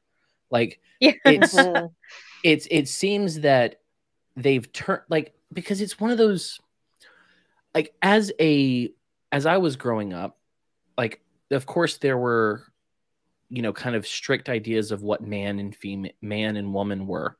But like I heard throughout my life, even through TV and through my parents, that, a man is allowed to cry. A man can experience these emotions. And that was like, okay, cool. Yeah. So I'm not a woman just because I feel this way, just because I cried at the end of Old Yeller. Like, I'm not a woman because of that. Right. But it does seem that there has been an ideological push which conflicts with all of the rest of the feminist ideology somehow, that if a girl likes playing with trucks, or a boy shows nurturing through playing with a baby doll, that must necessarily make them the opposite gender, rather than a man who is good with children. God forbid we have fathers who like their kids. I like at least half of my kids. You know what I mean? Like, you like 2.5 of your kids. Yeah, and it switches day to day. There are a couple of constants in there, but half of them, like, you know, they swap in and out there. But no, it's just wild that we don't allow men to be both masculine in the stereotypical way of going and conquering a mountain and climbing a mountain, but also let his wife come with him and do the same. Right. Like, it's just an insanity to me that you can't have shared experiences and shared interests. Like, what? I have this story. It's really quick too, where I was in my 20s, and for most of my youth, like my wild youth in the city, I lived with gay men because I ran with the boys, but most of the boys were gay. And so I made a friend who was a girl. It was one of my first girlfriends at the restaurant that I worked at. And one day she had this awful thing happen to her, and she came to me. She was crying. She wanted comfort, female comfort. And I was like completely emotionally unprepared to deal with a crying woman. And like, I can deal with that. Like, that's not hard for me. I said to her, she's crying and she's emoting to me. And I was like, are you sure you don't want me to go get one of the gays? And she's like, no, I need to talk to a girl. And I'm like, yeah, I think I might go get one of the gays. Because I just like, they would have been especially specifically my roommate, who was my maid of honor, actually, would have been better at like dealing with a crying woman than I was. And like, that didn't make him a woman or me a man. It's just like, we were just emotionally different in that way. And like, that didn't necessitate us cutting any parts of ourselves off, which it seems to now. What's wrong with viewing people as individuals? Right. Thank you. What's wrong with that? I threw my pen. I can't write anything else now. So I don't, if you have a response to our diatribes just then, feel free.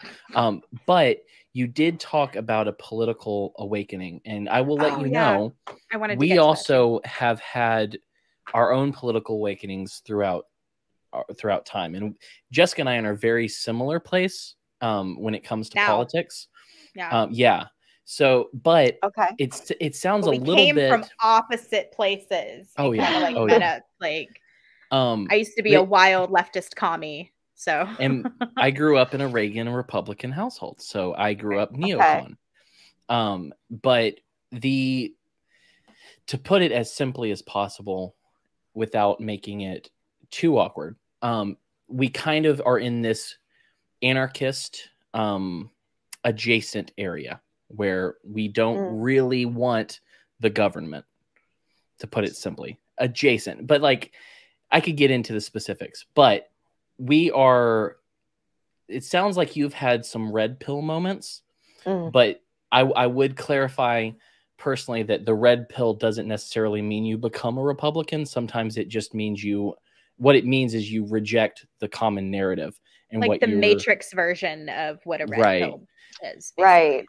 And so we're very interested in exploring this because you've expressed interest, and I just want to let you know, we're probably going to understand because we've been on all of it. We've been everywhere, man.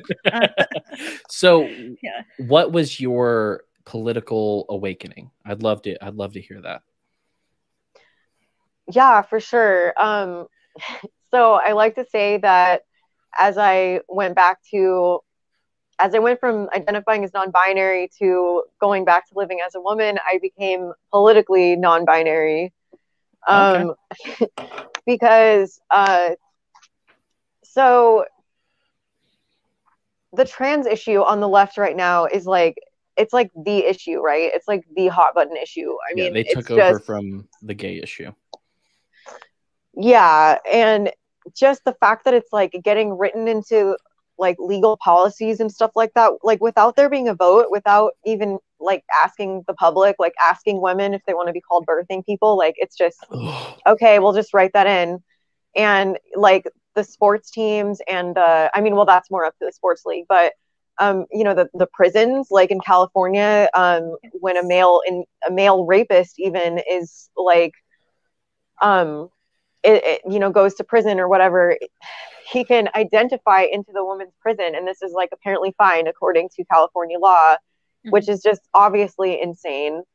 And so as soon as I started talking about this issue and, you know, talking about, well, you know what, I don't really agree with some of what's going on, it's like one of the things that all of the, you know, TRAs, trans rights activists, would say to try to insult me is like, oh, you're conservative, like you're far right, and you're just like pretending, to be on our side, but like you're a secret Republican. And like, you know, my family was very left leaning growing up, and so like, I mean, honestly, when I was a kid, my family used to sit at a table, and instead of playing Old Maid, we would play Old Republican. Like, that was what we called it. And so I always did I thought all of the ideas that, you know, are considered on the right were just bad because they were on the right. And like, that's the way that I thought.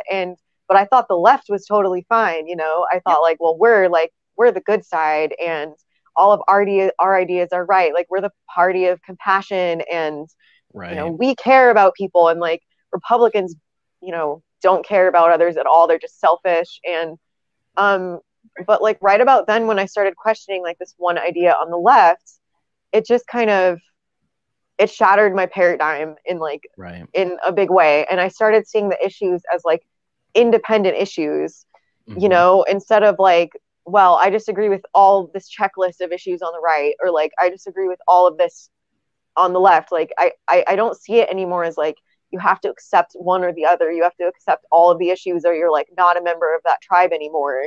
Right. And like, honestly, yeah, some people on the left treated me horribly and still treat me horribly for like talking about this trans thing. And they try to dismiss me by saying like I'm conservative, and it's just really crazy. And then I've talked to a lot of conservatives, you know, like, because when I started posting about detransitioning, I got like the most diverse audience that like one could have. Like, I've got young people, I've got old people, I've got, you know, everyone in between, and the political spectrum too. Like, I've got leftists, I have conservatives, I've got independents. So it's like I started just talking to more people, and I started talking to conservatives, and like most of them are not horrible people. Like most of them are, you know, they have their opinions on the issues, but they are not coming up from a place of hatred or or bigotry or anything like that. You know, I mean, people on both sides can be uninformed sometimes and can spread misinformation, just like, you know, like I think we all have like bias blind spots, right? And I think sometimes like if we are really affiliated with like one group, it can be easy for us to be like, oh, well, that's like part of this group and what we believe, so like I'll just kind of like overlook it. And I think that's how the trans issue has gotten so big. It's just, you know, the left kind of turning a blind eye and being like, well, you know, we support equality and we support LGBT, so, and you know, how the T ever got included with the LGB is like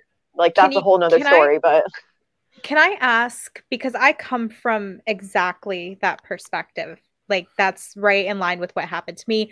My red pill moment was sort of a different thing, but similarly, I was it was a paradigm shattering, and people who I thought were my friends like rounded on me really fast, and it was traumatic in a way. But I see that culture, even though I stepped back, kind of like continuing and leaving me behind, whereas my values didn't really change. That whole paradigm just sort of like kept moving. Left you. And it left me. And I'm wondering, and I wonder this aloud a lot, do you think there's a high watermark? Do you think there's a place where people come to their senses and turn around and say, okay, we've gone way too far. We've allowed this to like completely overtake everything, and we need to reclaim some rationality? Or do you think that there is no ceiling? Well, you know what? I think that you know, not to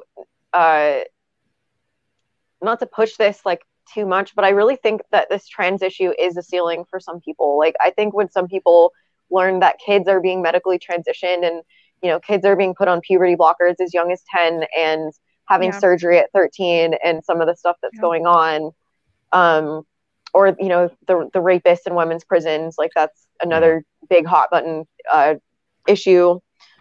And yeah, I think that is kind of a peak moment for a lot of people. You know, there's like some other issues as well that I'm not going to go into detail, because I feel like I am most informed about like the gender issue, and I do have my opinions on other stuff, but I don't necessarily want to talk with like authority on that or anything, you know. Yeah, that makes sense. Yeah. But yeah, I think for some people there is a ceiling, but I think that there are some people who are honestly fueled by narcissism, and they have to be right. And I think that, you know, there's just this belief like among leftists, like we are the party of morality, like we're the party that cares about others, and like the other side is evil. And like, I think believing that like also leads to you believing that you can do no wrong, and that like your party will always be right. And so that really scares me as far as like the trajectory of the left. And like, that's why I really don't support like the leftist politicians anymore. Like, I don't feel like voting for them would represent my beliefs. And I mean, honestly, even just the whole transitioning kids issue, like that's our future generation right there, right? Like, this is who who's going to be caring for us when we get old, and like worry about that a little bit. Who is the future of our country? And it's like we are sterilizing them, and we are giving them brain damage, and it's, you know, it's this really like crazy cultish ideology that is being pushed as fact, and that is what kids are now being indoctrinated with in schools. So it's, especially like I'm in California, you know, so it's really here is a severe case. Like, some of the craziest laws are like in this country. Other states, like I'm happy to see that they're starting to try to protect trans identified children, and they're trying to preserve, you know, female sports. And like, you know, people think I'm like super conservative because of that, but I mean, I just think it's right and it's true. Like, it's not about whether it's like a red or blue issue. So yeah, I have had kind of like this awakening in terms of like politics, and I just really want to be well informed about all the issues, and like just make my own decision to the best of my knowledge, rather than just blindly going with like a tribe. And like, I do think that there's just more and more ideology getting added to the left, like every day, like in echo chambers. And it's, like, and I had to leave. My experience with that too is like the ever-changing terminology is purposeful. There's a sense of power that comes with it, because if you know all the correct terms, you're in the in group. Yeah. And so when that set of terms is constantly changing, just your regular everyday kind of like normie person who wants to go along to get along could never possibly keep up with all of this. Yeah. So you've always got this thing that you're like hanging over people's head, like the sword of Damocles, which is like, oh, you didn't really, you're actually a bigot and you didn't even realize it because you didn't know what XYZ term was. And guess what? That means that you're one of the bad people. Now I've got this cudgel that I can like beat you into submission with, because nobody wants to be a bigot. Nobody wants to be called a racist. Nobody wants to be called a homophobe. They are not any of these things. And the people accusing them of it know that these people are not any of these things, but they know I gain power if I accuse you of it. And if you're accused, you will bend over backwards to do anything that I want you to do. Yeah, I think this is one of those things that like is very evident in the gender conversation, but so much of it is so beyond the pale that most people don't even want to deal with it. Most normal human beings don't want to deal with it. But I think the best examples of this are in the race conversations, such as, like, you know, there has been a shift in language on how to refer to people who are Black. So at one point it was, you call them African Americans. That's not in vogue anymore. It became calling them Black. Yeah, calling them Black, and then it was calling them POCs. Then now it's BIPOC, BIPOC. Oh, right. I think so ever changing. Yeah. And if you listen to the people who were on the forefront of it, who are pushing the ideological in-group signaling, there's the term foundational Americans rather than even Black or white or BIPOC or POC. So it's always it's a target that's always moving. It's goalposts that are always changing. Yeah. And I think that race it's one of those that started taking the backseat because a lot of people were using the word racist so flippantly that it lost all meaning. And so I do think that there has been a concerted shift in the conversation there, but I do think that there's competing narratives between race conversation and gender conversation that I've noticed. They're trying to find precedents. And it's really difficult because, you know, the clearest way I describe kind of where we are isn't even exact or precise, but if you boil it down to where I am, where Jessica is, it has a lot to do with peace, with freedom, with things like not killing each other. You know, like, these are the important issues that we deal with, is, you know, not killing each other. You know, we want good things to happen, but it's hard to describe any of this without naming a tribe. And a lot of times those tribes come with so much baggage that even mentioning a word that directly talks about them can color everything you say to everyone because you chose a label. You just feel that energy in the room shift because of it. It's interesting that you said that you think it all boils down to, and then you said peace, because I was thinking as you were saying that it all boils down to power, because there's a lot of I'm saying for us, we want peace. Oh, they want power. Yeah. Right. Whereas, like, the what Kat was talking about with the way that the government is shifting under this premise of, like, protecting trans people's rights, when there was never even a conversation held with the general public about what we'd actually like to do as far as, like, gendered spaces goes, for example. Yeah. An example of go ahead. Oh, sorry. I really wanted to say an example of how that's happening in the race discussion as well. Yeah. There was a big thing about the term Latinx.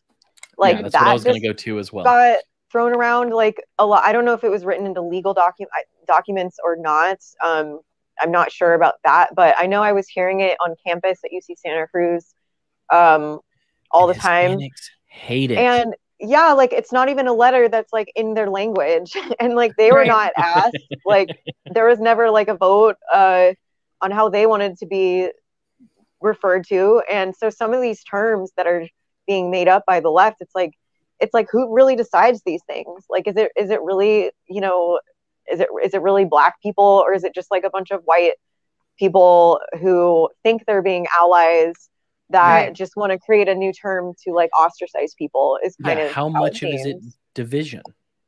How much of it is, like, how I know that, like, I don't want to be seen as the white guy. My skin is white. I have a lot of heritage that's very white, but is that how I want to be seen, or do I want to be seen as an individual? Like, that's inherently, I want to be seen as Cam. I want to be seen as my specific circumstances. I want to be seen as my specific needs, desires, etc. And how it seems incredibly unfair, which fairness is if you really look at it, is kind of like a non-term. Mm-hmm. Because how do you describe fair? Because it's always an assertion. But what is reasonable? What is it that people want and have said that they want, or didn't even know they needed to express that they want? But there are people at the top who are like, oh, so you're from Mexico. Oh, you're from Honduras. Oh, you're from Colombia. So you are Latinx, if you want to say it phonetically. Like, how is that something that's reasonable to push on people? Just this is the same discussion, I think, as when I said that I have a certain distaste for the word cisgender. Okay, so with the Latinx thing specifically, I've looked a little bit into this. A lot of the people who initially introduced that term are themselves of Latin heritage, but they are Americanized people whose grandparents or parents may come from Latin countries. They may have Latin in their heritage, but they're very much liberalized, Americanized people. And then so they're turning around and this expression of their identity is coming out in this very Americanized, liberalized way. Whereas if you go and talk to people who are coming from Honduras, who are coming from Colombia, who are coming from Mexico, and you bring this term to them who actually like are fully Latin in the sense of like they have arrived here as immigrants, they don't understand this terminology. And it seems, at least from some of the like the videos and the things that I've read, it feels to them very robbing of their identity. So it's sort of like this blending of Americanization, liberalization, and Latin identity that has come up with this like sort of third thing. So it's no longer Latino, it's no longer American, it's something other, which is Latinx. And I don't think that those people don't deserve to have a specific identity unto themselves, but they do not have the right to impose it on either Americans or Latino people when it is just specifically their subsect of a thing. And these are also like come from the university. It's very, very specific to university educated second or third generation Latin Americans who are very liberalized and Americanized. And so there's layers of culture being implanted in here that no, you're not just Latino, you're also American. And that's where this whole X is coming from. Right. Let me ask you a question. And I forgot it. Yeah, because we're 2 hours in and we've been drinking. So now comes the stuttering. Oh, that's what it was. There we go. There we go. Well, no, this is pure ADD. But okay, so you had said that a lot of people are narcissistic and they want to be right. And what I would posit, which I kind of posited in your introduction, is I would say that a lot of times maybe narcissism plays a role insofar as people want to feel justified in whatever they're saying, whatever they believe, etc. But how many people do you think that it is a well thought out or well researched position rather than programming? Because it seems to me that a lot of the people who I've seen on some of your TikTok comments that are not responding from a place of thought, but they seem to be responding from a common script. Right. That's a great point. Yeah, I think a lot of like the younger people, because like sometimes it's like someone will be super rude to me on TikTok and just parrot like the talking points of like trans activists while like insulting me, right? And that happens a lot. And then I look at their page and they're like, you know, a 15-year-old or something. And like usually I'll just block them because I'm like, you know, they don't need to be seeing my content anyway. Like I don't know, like your brain isn't fully developed until 25. Like the prefrontal cortex isn't even fully developed until 25. So, you know, they're not going to understand. Like it's, So it's, mostly the kids. I don't know if I would call them narcissistic. I think they are more programmed. And I think that they have a high incentive to believe in this trans ideology because, it is a form of self-harm, right? Like it's an immediate relief for an emotional and psychological pain that is deeper. Sorry, go ahead. No, I was just going to say the way you described that just then, an immediate relief for a psychological pain, actually reminds me of how my mother would describe suicide, which was as a permanent solution to a temporary problem. Yeah, well, self-harm too. Like even if the person doesn't go all the way with that, I mean, if you're cutting off body parts and you're taking drugs that cause with puberty blockers, they're particularly dangerous because they don't just cause brain damage, they cause the brain to never develop in the way that it's supposed to develop. And there is limited research on this, but during puberty is when your brain goes through, like, it's not just when the sex organs develop, it's there's a particularly timed sequence of events where your estrogen, your testosterone increases, and the brain is making changes at the same time, responding to these like very specific levels of these hormones. And also your bones are thickening up and your growth plates are closing, and your bones are increasing in density. So there's all these like particularly timed events that are happening. So that is actually osteoporosis. Yes, absolutely. I mean, because during the teenage years, and I think early 20s as well, I'd have to look up at the exact age, but there's a particular period of time where you're supposed to have a dramatic increase in bone density. It's where your bones stop lengthening, they stop growing, and they close off and increase in density. And that's supposed to be your bone density for like the rest of your life. And people who were on blockers, not only did the density not increase, but it actually decreased while they were on the blockers. So then, you're going into your 20s with low bone density. You're probably going into your 30s with osteopenia. And it's just, even grown men, even fully grown men that were on puberty blockers, I think for prostate cancer or some other health condition, obviously, that isn't related to puberty. But there's been studies that showed they had an increase in bone fractures as well. So this is a severe form of self-harm. And these kids are thinking they want these things. They are, saying, I hate my body so much, I want to transition. A lot of them are actually self-harming and cutting themselves as well. They're having surgery sometime as young as 13. And so for them, I think they are indoctrinated, and it's just them trying to feel better, honestly. And when someone challenges that, they tend to lash out because that's taking away their coping mechanism. And I'm sorry, go ahead.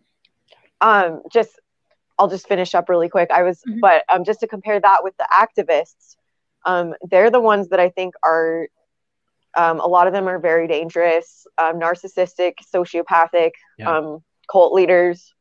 Like, I think that they actually target kids, and a lot of them probably have other paraphilias besides just autogynephilia or whatever. I think a lot of them are actually, well, I don't want to sound too conspiratorial, but I'm where you have one paraphilia. Yes, we're with you. We understand. We're with you. Okay.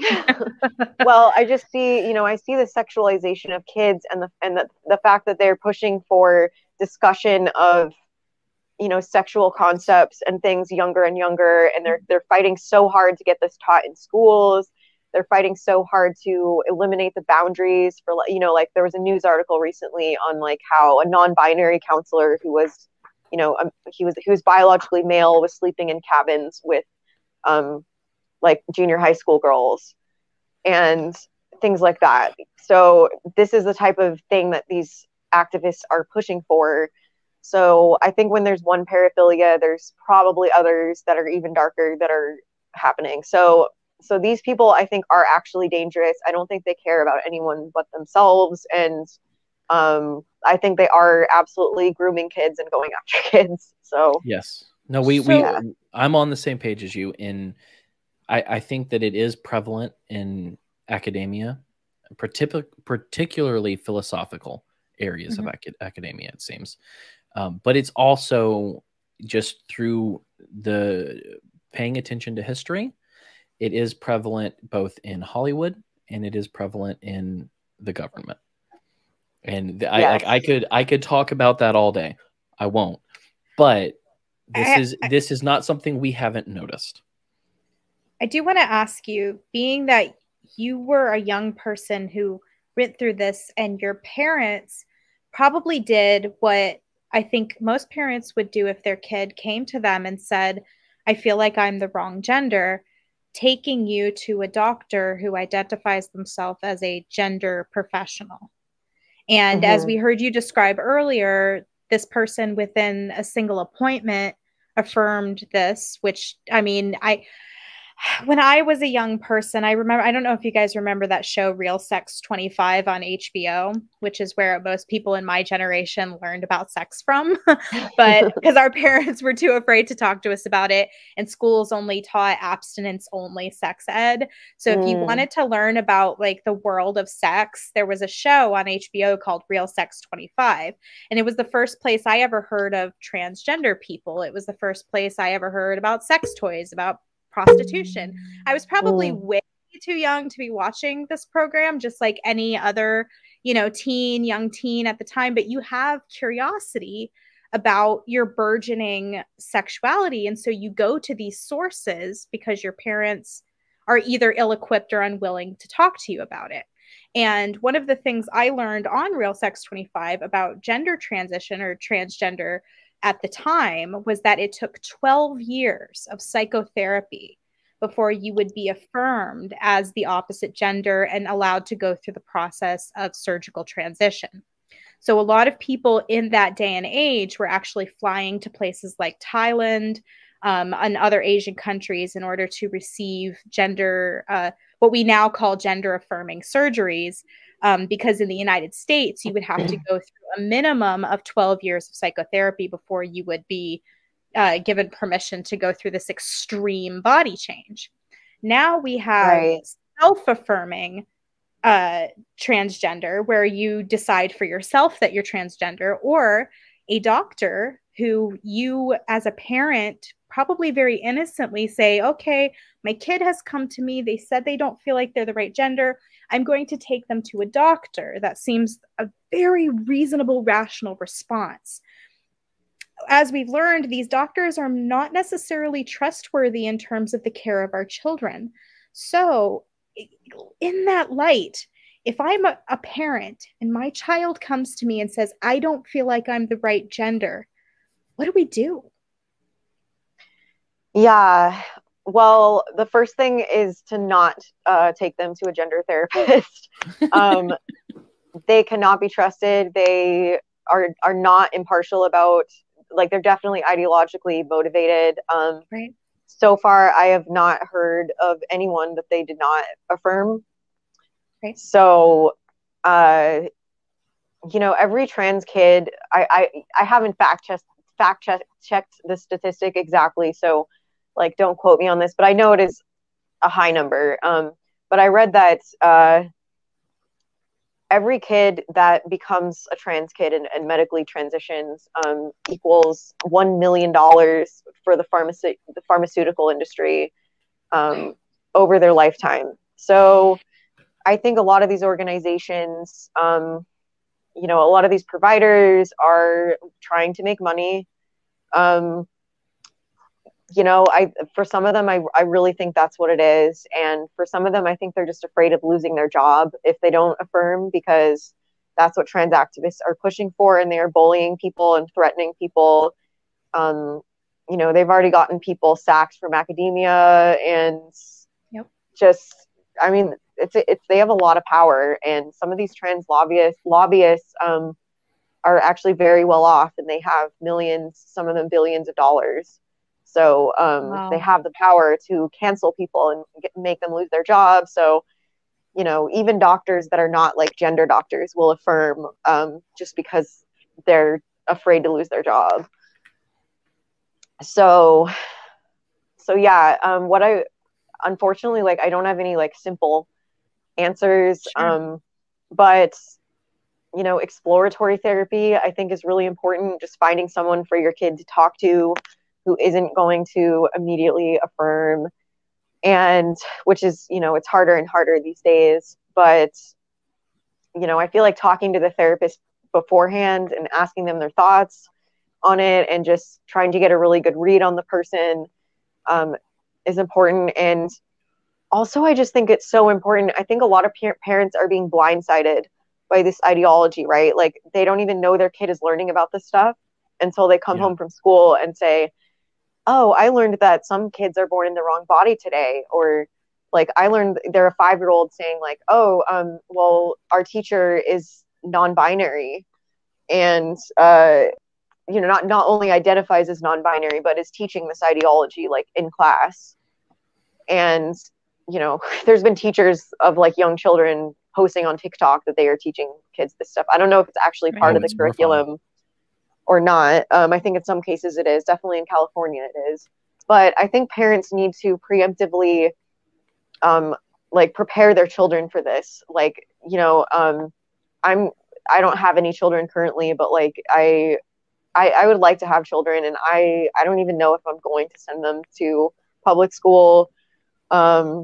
Like, I'd rather homeschool them, honestly, if I can. And so yeah, homeschooling if it's possible, and if it's not, you know, because I know that's not an option for every parent, but preparing your kids beforehand and making sure that you introduce them to the ideology, but in a way as like, this is what some people believe, as if it's like, I don't know, like some people believe in like witchcraft or whatever, or like they believe in fairies, right, like whatever, like teach it as like, this is something that some people believe, this is not fact, like here's the actual scientific evidence. Like, you know, they probably can't understand all of it, but you know, as they grow, you can share that with them. And you know, unfortunately in this day and age, it is still possible that a kid could identify as trans, like, despite preparing them for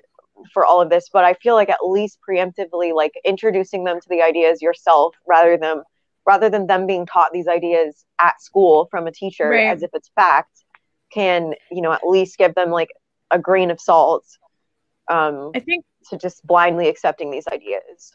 I think one of the problems today is that many parents don't realize how young some of this ideology is being introduced in schools.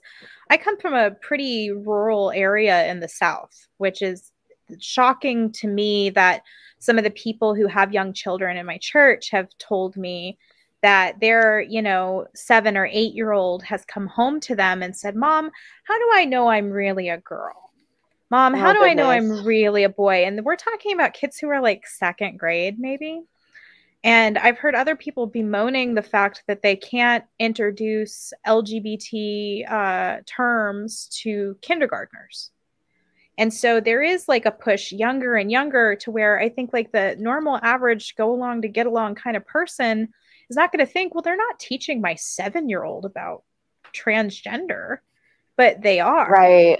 You know? Right. And even if it's not happening at the child's particular school, like, you know, Nickelodeon has a non-binary character, and like, you've got the book I Am Jazz being in school libraries, and it's like, you have all these and then they have technology now, you know, they're getting like phones and stuff younger and younger. Right. And right. I think that it's hard to know how young your child is being exposed to stuff, and it's really crazy that to think that a school could teach a kid about gender identity and that they could be in the wrong body, and then your kid could come out as transgender. And I'm sure both of you as parents, like, it must be difficult to be in your position, but you know, the school could then affirm your child's gender identity without having to tell you, the parents. And it's not in every state, but I think it might have been Oregon, it is legal for kids to get testosterone and chest surgery without the parents being informed. I think it's like 14 or 16 years old, and I'd have to find this for sure, but I know I read that in some states these medically affirming procedures are available without the parents' consent. So it's really pulling apart families. I mean, the school should not become the child's family. You know, No. Trans influencers should not become the child's parents. Like, it's just insane that this is happening. And there are places where if your family doesn't affirm your identity, you can run away from home. And these places, they're like youth hostels that will take in youth who apparently their parents don't affirm their transgender identity, can't imagine why, that are like actively encouraging, in my mind, people to leave their home, who in your home, it's not always the case, but that is usually the people who care most about what happens to you in the world. Even when you're in the throes of your adolescence, which I remember being an adolescent and thinking that my parents were just the worst people on earth. Now, as an adult, I look back on how, you know, they were actually protecting me from myself.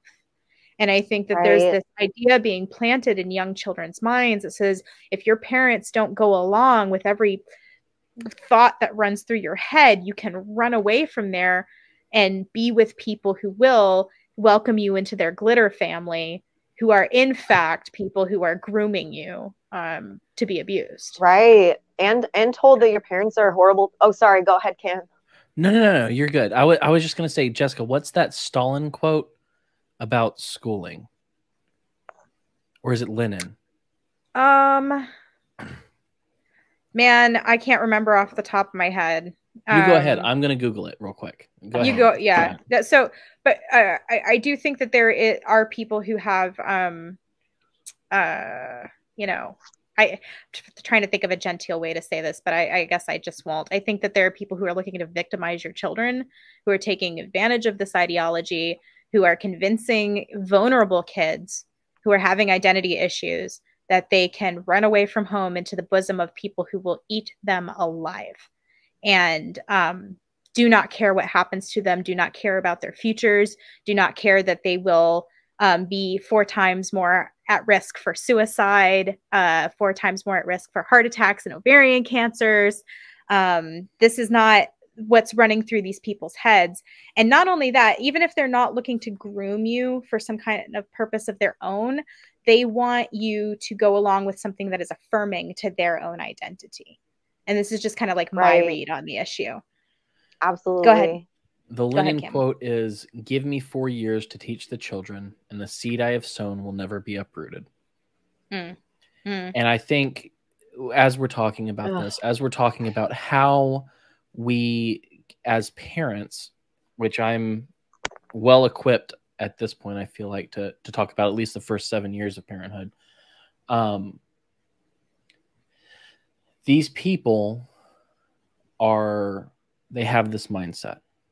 And so obviously to me, the best answer is homeschooling. The best answer is to remove this sort of influence, this sort of grooming, this sort of ideological indoctrination from your children in any way that you can. I think that the best possible way is homeschooling. Like you said, that's not for everyone. Not everyone can do it. Not everyone can pull it off. But it seems to me that where you are not nurturing your children, they will find a way to do so. And so I don't know, like you guys haven't had little boys and little girls running around your house. But let me tell you, the gender differentiation is so natural. It is maybe I'm lucky, but all of my kids, all of my boys are friggin' boys. All of my girls are girls. And so I feel that as a parent, my job is to affirm them where they are. So if I'm not affirming them in their identity and letting them know that, yes, my oldest son is a little bit sweeter to the girls, that yes, nurturing a child is a manly trait because you've seen me model it in your life, and that is not a bad thing. That is not a feminine thing, and femininity isn't bad. It's good and beautiful in its own way. But I don't know if you saw me. I just literally caught a fruit fly in my fingers and flicked it off the side of the screen. That's Jedi as fuck, dude. Yeah. Oop. But we said we were going to swear. Your child is the most important outside of your spouse. I feel like that is important to say. Outside of your spouse, your children are the most important people in your life. They are the people that you are giving and imparting identity to. And if you aren't modeling it, if you aren't affirming them in who they are and how that connects to themselves as a man, as a woman, you are going to find these nefarious people with their own malicious plans. They're giving them an open door to come in. So as a father, and this is gendered as hell, my job is to protect my children. My wife's job in a lot of ways is to nurture them. We both do both. However, you know, there is the gender differentiation of mama bear versus papa bear, which is mama bear is willing to fight over anything. Like mama bear goes into action immediately. Papa bear assesses the risk and then destroys. And so as a man, as a woman, if you're not, I think maybe, and hear me out here, because I'm thinking this on the fly. Your job as a parent is to be secure in yourself. If you are not secure in yourself and in your identity, there's no possible way that you can impart secure identity and attachment in your own children. It's not possible. It's not possible. Amazing. Yeah. I am in charge of me, and from there flows my charge of my children. And I love them. And if it's not something I would want to deal with, if it's not something that I want to put myself into, if I don't want to have to fight battles, I need to know where my strengths are, and I need to be able to fight, and not only fight, but model that fight for those children. And so the most important thing is your children in a big way. But if you are incapable of your identity, of your security, and of your ability to share who you are, kids will never be. It's impossible. It's impossible to impart into someone else something you do not have. Yeah. So I'm just going to say right here, if you are not secure in your identity, I'm going to curse. Get fucking secure. Because you cannot share what you do not have. An empty bucket cannot fill other empty buckets. You know, I've been thinking about that. I don't know if it's in the Bible or not, but I think that it is. That Probably. charity begins at home. It's not in the Bible, but you know, it's not in the Bible. Okay, yeah. I thought that's where it came from. But like, I've been thinking about what that really means, and I think that it's deeper than simply that giving to like a soup kitchen or a Goodwill, like getting the old clothes out of your closet. I think it's deeper than that. I think that is another word for love. Like if it has to begin with yourself. Like you have to be charitable to yourself first. And then when you're charitable to yourself and you give to yourself and you make yourself secure and safe, then you can go about the business of making other people feel secure and safe, making charitable actions to the outside world. And I'm preaching to myself here. I'm preaching to myself here. In order for me to teach my children to make their bed, I have to show them how to make a bed. And if I'm not making my bed, I don't know how to do it. So I don't know if that meant anything to you, but there you go. There's my 2 cents. Just to clarify, Cam's got all the kids. I don't actually have children. Oh, I apologize. No, I thought you had said that you did have children for some reason. When I was asking the question about parents, I did say we. So it's like completely understandable why you thought that. And also, I'm of the age group where most of us have children at this point. I just don't happen to have them. But I kind of said, like, what do parents do? And I used we. But Cam's got enough for the both of us. So I would be happy to send you we're covered. 2.5 of my children. I think we've covered different this. ones on a given day. Right. Yeah, gotta. So I just want to say, like, any of the things that I might give as advice toward parents, I'm more asking than I have no advice for parents. I'm not one. So take what I say with a grain of salt. And I will tell you, everything that I just said was me thinking in the moment. And I think it's true. Freestyle, baby. But, you know, I am still learning. I will keep learning until the day that I die. And any wisdom that I impart, any things that I say that are true, oftentimes are in spite of myself. Because I don't always model it. I don't always do that. Like, there are things, like, the most frustrating thing I think as a parent that I have ever seen is the behavior that I hate in myself being modeled by my children. They are sponges. They're like mirrors. Yeah, they're and that's okay. So I'll put it in the most sociological context that I can. But I think that, you know, as I grew as a person, as a man, there have been different stages in my life. I think birth to 25, that is typically a very me stage. That's when you're finding who you are. And I remember being told before I was 25 that brain development continues until 25. And so I remember when I was like 22, 23 going, I have 3 years to make sure I don't keep this crap in my life that I don't want. And I tried and I failed in some areas. But, you know, 1 to 25. And then I think that there are these beautiful institutions that help you mature. And so once I got married, it couldn't be about me anymore. It couldn't, because I have another person that I love, that I want to care for, that I want to provide for, that I would kill and die for. And so outside of the me, it became a we. And marriage is beautiful and having a partner is wonderful, but it's not, it's only a mirror so far. It only goes so far. You can only see yourself in their reactions to you.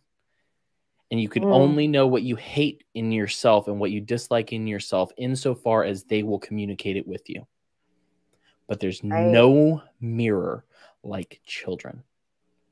There's no revealing nature to anyone else in your life than when you see your 4-year-old son call your 7-year-old son a bastard and you go, shit. That's me.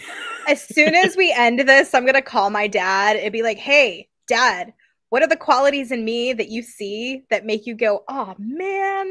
Like, I'm just so curious to know that. And I will say, like, I'm not saying I'm special or perfect, but I do think that a lot of people are less self-examining than I am. I don't give myself quarter. I don't let myself off the hook at all. Give yourself some dime, man. If you can't give yourself quarter, give yourself some dime. But all I'm saying, and this has been a monologue, and I'm sorry, hopefully it was somewhat good, but the best thing you can be for your children is to be secure in yourself, is to know who you are, to share who you are, and to be consistent in who you are. Because children are looking for identity their whole lives. They're looking for who they are. And 9 out of 10 times, I love a mom. Moms are good. But I found my identity in my dad. My daughters will find their identity more so in their mothers, but in their mother. I only have one wife. Okay, just so you know. No polygamy. No polygamy.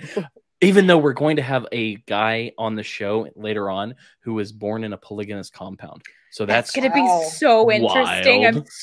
I was really into that show Big Love, so I'm super interested to talk to this guy. I'm sorry. But children need models. And so if you are not modeling, you are not parenting.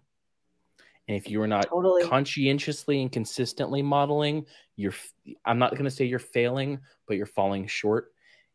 And if you know it, and if you have the self-examination to do so, you can change it. Wise words. Children need to be loved, but almost even more so, they need to be affirmed and they need to be grounded. And I don't mean like, hey, stay in your room. I mean, they need to know who they are, and that who they are is beautiful. They need to know. They need to know that I have my particular views on morality in all sorts of ways, but they need to know that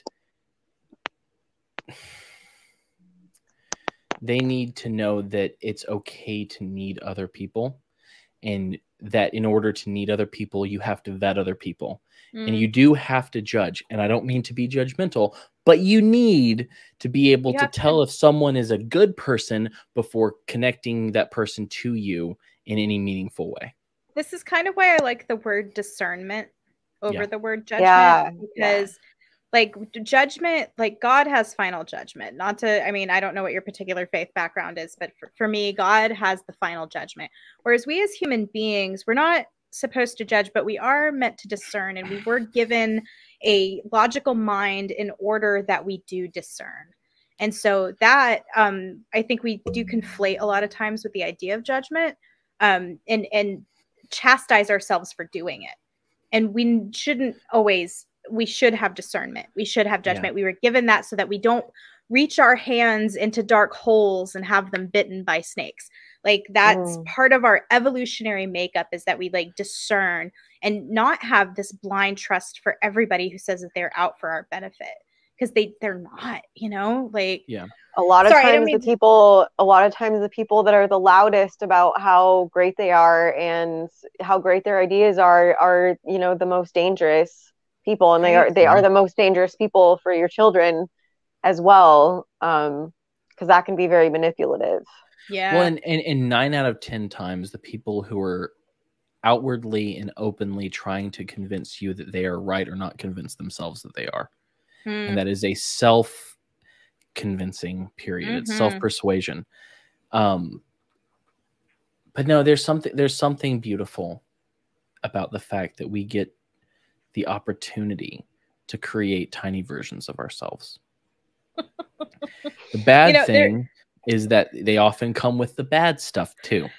There's a great Tom Segura bit about this. I think it's in Ball Hog, where he talks about having children and like loving them is the most narcissistic thing, because they are little tiny versions of you, and you're like, I just love me. You're just such a little me, and I just love you. And I mean, the evolution set that up that way so that we would like leave them in the woods when they're being awful.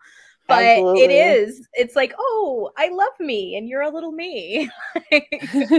But I will say that the word judgment or judging is a word that, like love in the English language, is imprecise. And we could use different words. Discernment may be a very good word for it, because it's like, I've had people say that are my friends, don't judge me. And I'm like, well, I've already judged you. Otherwise, you wouldn't be my friend. Because I have judged you to be worthy of my friendship. And so it's... Or people will say, don't judge a book by its cover, but covers are how you know what a book is about. And I'm not trying to read a book about like wood joining if I want to read a book about like romance. Of course you judge a book by its cover. That's the only way to do it. There was a book the other day that I commented about on Twitter that I got a lot of flack for. And it was because The subtitle of the book told me everything I needed to know about the perspective of the author and the lack of objectivity that was going to be in that book. Mm. And so, yeah, no, don't judge a person based purely off of how they look. Because, I mean, would you be able to tell that I'm a Christian with 5 children based on my tattooed arm? Probably not. But you can judge people off of their words. And a book cover, like a person, is going to tell you who they are. And when they tell you who they are, you should believe them. Mm-hmm. I know that's right. So, I'm so ready, like, after all of this, for the hope question. Like, oh boy, it's coming. I need it so bad. Like, okay, so let's get to it. After every episode, which I doubt everyone makes it through all 2 hours of each episode, but I have the rule that came from I don't listen to a lot of Joe Rogan, but one of the things that he said was that if you are having fun, then your audience will have fun with you. And so when we do an episode, our episodes are anywhere from 90 minutes to question mark. And it's always dependent on whether or not, and if you had a shorter episode and you came on our show, I'm sorry.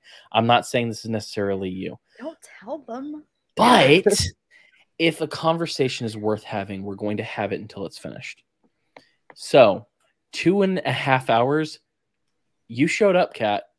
Good conversation. You showed up, and I've been thrilled about it the whole time. I've found you on TikTok to be very interesting and engaging, and you have a story that is worth telling. And not only is it worth telling, it is something that could affect others in a very positive way. And that's why I wanted to have you on the show. So I'm not much of anything, but let me tell you, I am proud of what you're doing. And I think what you're doing is worthwhile. So at the end of every episode, we ask people the question previously. And so we talked about the red pill in a sense, that political awakening. Mm-hmm. Within that paradigm is the concept of the white pill, which the white pill is essentially hope. It's being able to see not only that what we are doing is worthwhile, but we can win in some sense of the word. Typically, we would ask it as, what's your white pill for the week? But we've reframed it because I think that in a lot of ways, these are terms that aren't fantastic for everyone. So let me ask you, what is something right now in your life? It could be locally, globally, I already said locally, nationally, whatever. What gives you hope to carry on? What motivates you to do what you're doing? And what is something that you could impart to our listeners who make it to the 2 hour and 40-minute mark that'll make them know that the fight is worth fighting? Well, a couple of interrelated things. So one thing that you were talking about, Cam, more in the context of family, how you were kind of stepping outside of yourself and, becoming a we instead of a me. Like a way that could be interpreted is, and some else of what you were saying too, but we always have the choice to self-reflect, and we need to learn to control, or work on controlling ourselves, and also having compassion for ourselves. And then once we have that, we've done that inner work, then we can kind of branch out to other people. And so, that's the thing. Sometimes it can feel disparaging that the only person we can control is ourselves. But actually, I think that's very empowering, because I think if we all can self-reflect, and, for me, meditation is my major form of self-reflection, as well as creative stuff, gratitude, journaling, and, all these tools that I can do on my own. And also trying to connect with nature at least once a day is very important for me too, because it just helps you to see that, like humans aren't the only ones on the planet either. Like there are all these like beautiful other beings on the planet, and there's just so much like wide open space. And not to sound cheesy or anything, but I have to get outside like once a day, and it just kind of takes me outside of myself. And like in my TikToks, I'm always walking in the woods because I literally walk in the woods like every day. Yeah. And you know, even if you don't live near the woods, just trying to incorporate nature into your life in a way that you can. Maybe it's planting something. But yeah, so I think the self-reflection is really possible. And what gives me hope is that um, the more we can understand ourselves, the more we will understand others. And, you know, I think once that gets more momentum, which starts with us, right? I think that things in the world will naturally start resolving themselves, and they will start, the path will become clear once we start walking that path. Yeah. As Gandhi said, be the change you want to see in the world. Yes, exactly. Thank you for, I knew there were I was probably stepping on like a bunch of great quotes I could have cited. So thank you. Yeah. Be the change you want to see. And that, honestly, that's so empowering. And, you know, we have more control. We have more control over what's going on in the world than we think, because we have control over our reaction. And you know, I do get a lot of negative reactions on TikTok, but every once in a while I do talk to a person who says, you know, you actually changed my mind, or you know, they go from attacking me to having a civil conversation. Even if we don't end up agreeing at the end, it's like, you know, we understand each other more. So I just think as we work on ourselves, it will slowly, little by little, create change in the world. Yeah, it makes me think of a couple of quotes, actually. Cool.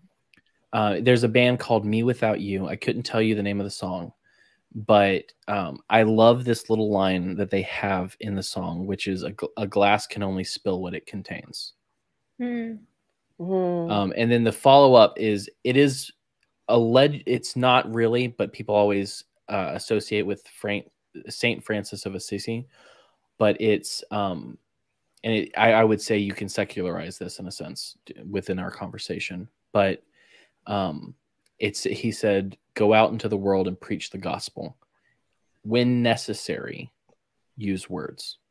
And so our example, I agree with you, is infinitely important, because even it may only affect you, it may only affect your family, it may only affect your community, but there's a chance that it goes further.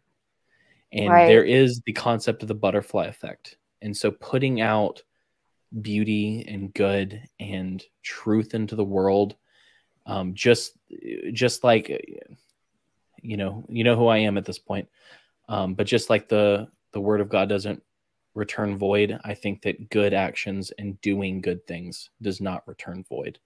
I think that there's when what you sow, you reap, and you can be the catalyst for someone sowing a better life and sowing a better future. And if you're capable of doing that, you should do that. You should be the change that you want to see in the world. But I'll get off my soapbox now. So Kat, I've enjoyed talking to you. Like I said, I've enjoyed very much your TikToks for a while now. I think that you are filling a niche that a lot of people don't know exists. You are highlighting and putting a spotlight on something that your enemies, as it were, don't want to be seen. So I appreciate you. Thank you so much for coming on our show and thank you for having me. You're welcome. And I like a show, like there are some shows that are just fun and just friends talking, but when I walk away with a better understanding of a subject that I didn't have before, I'm far more thrilled with those episodes, and you've provided that, so I appreciate it. I will say that I didn't get into it too much during the live feed, and I'll hopefully be able to explain to you why after we wrap up. But this has been very pivotal and personal to me. And so I appreciate that you've taken the time to talk to us, because like Cam, it's not something I had like a fully realized understanding of. I don't even now, but it is something that is touching a lot of people who don't have the education, or they are equipped with the experience to even know where to begin handling it. So I just think that, you know, the work that you're doing is incredibly important for people that you may never hear from, will never communicate with you, but you're really, really helping people. And, you know, I personally appreciate you. Thank you so, so much. Oh, thank you, Jessica. And thank you, Cam. It's been wonderful talking to each of you. You both made some really good points, and I enjoyed listening just as much as I enjoyed talking. So, Wonderful. yeah, I think you two are doing wonderful work as well. Thank you. Well, what I'll do now is, since I didn't say this before we got on here, is I will pull you from the feed in a second and tell everyone what's coming up in the future. But before that, I want to make sure people can find you. So you can add to this list. It's not necessarily exhaustive, but I think that I found Cat on TikTok. So if you want to see what she's doing and see the things that she's saying and the different points she's making on TikTok, she's at cat_Cattinson. She's also on Twitter. I don't know how much she's on there. That's my main way to, you know, shit post. So that's where I am. Started I just started posting more on Twitter, actually. So I've been posting pretty much daily on there, just like a couple tweets. So I'm still learning that platform, but yeah. So TikTok is like my most, well, I'm actually taking a little break, just a few days off of TikTok right now, but I will be back doing that daily. YouTube, is probably my second. Twitter and YouTube are probably my second most active platforms, and I'm on Instagram as well. Okay, so I have your Twitter, which is at Cat Cattinson, and your Instagram, which is at Cat Cattinson _. I don't have your YouTube though, because I found you on Twitter. So you know, I'm insufficient in this moment. You've shown my lacking. So I'll put that. I'll update that for the description once we get off of here. But if you could share what to search for to find you on YouTube. Yeah, I think it might come up if you just type Cat Cattinson in the search bar, but just to make sure, you might want to type Cat Cattinson detransition, because that will definitely bring it up. You come right up when I type in Cat Cattinson. Okay, cool. Yep. That's awesome. I didn't know if I'd gotten to that point of YouTube subscribers yet, where I would actually come up in the search, because for a long time it was like hard to find me on YouTube, because I didn't I recently had a video that did really, really well, and I went from having like a few hundred followers to like over 2,000. So yeah, and you have 30,000 on TikTok. So I mean, like, dang, kicking butt over there.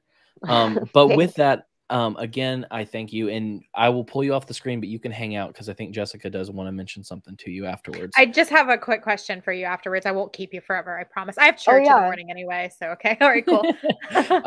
So thank you so much, and we'll talk to you in just a second.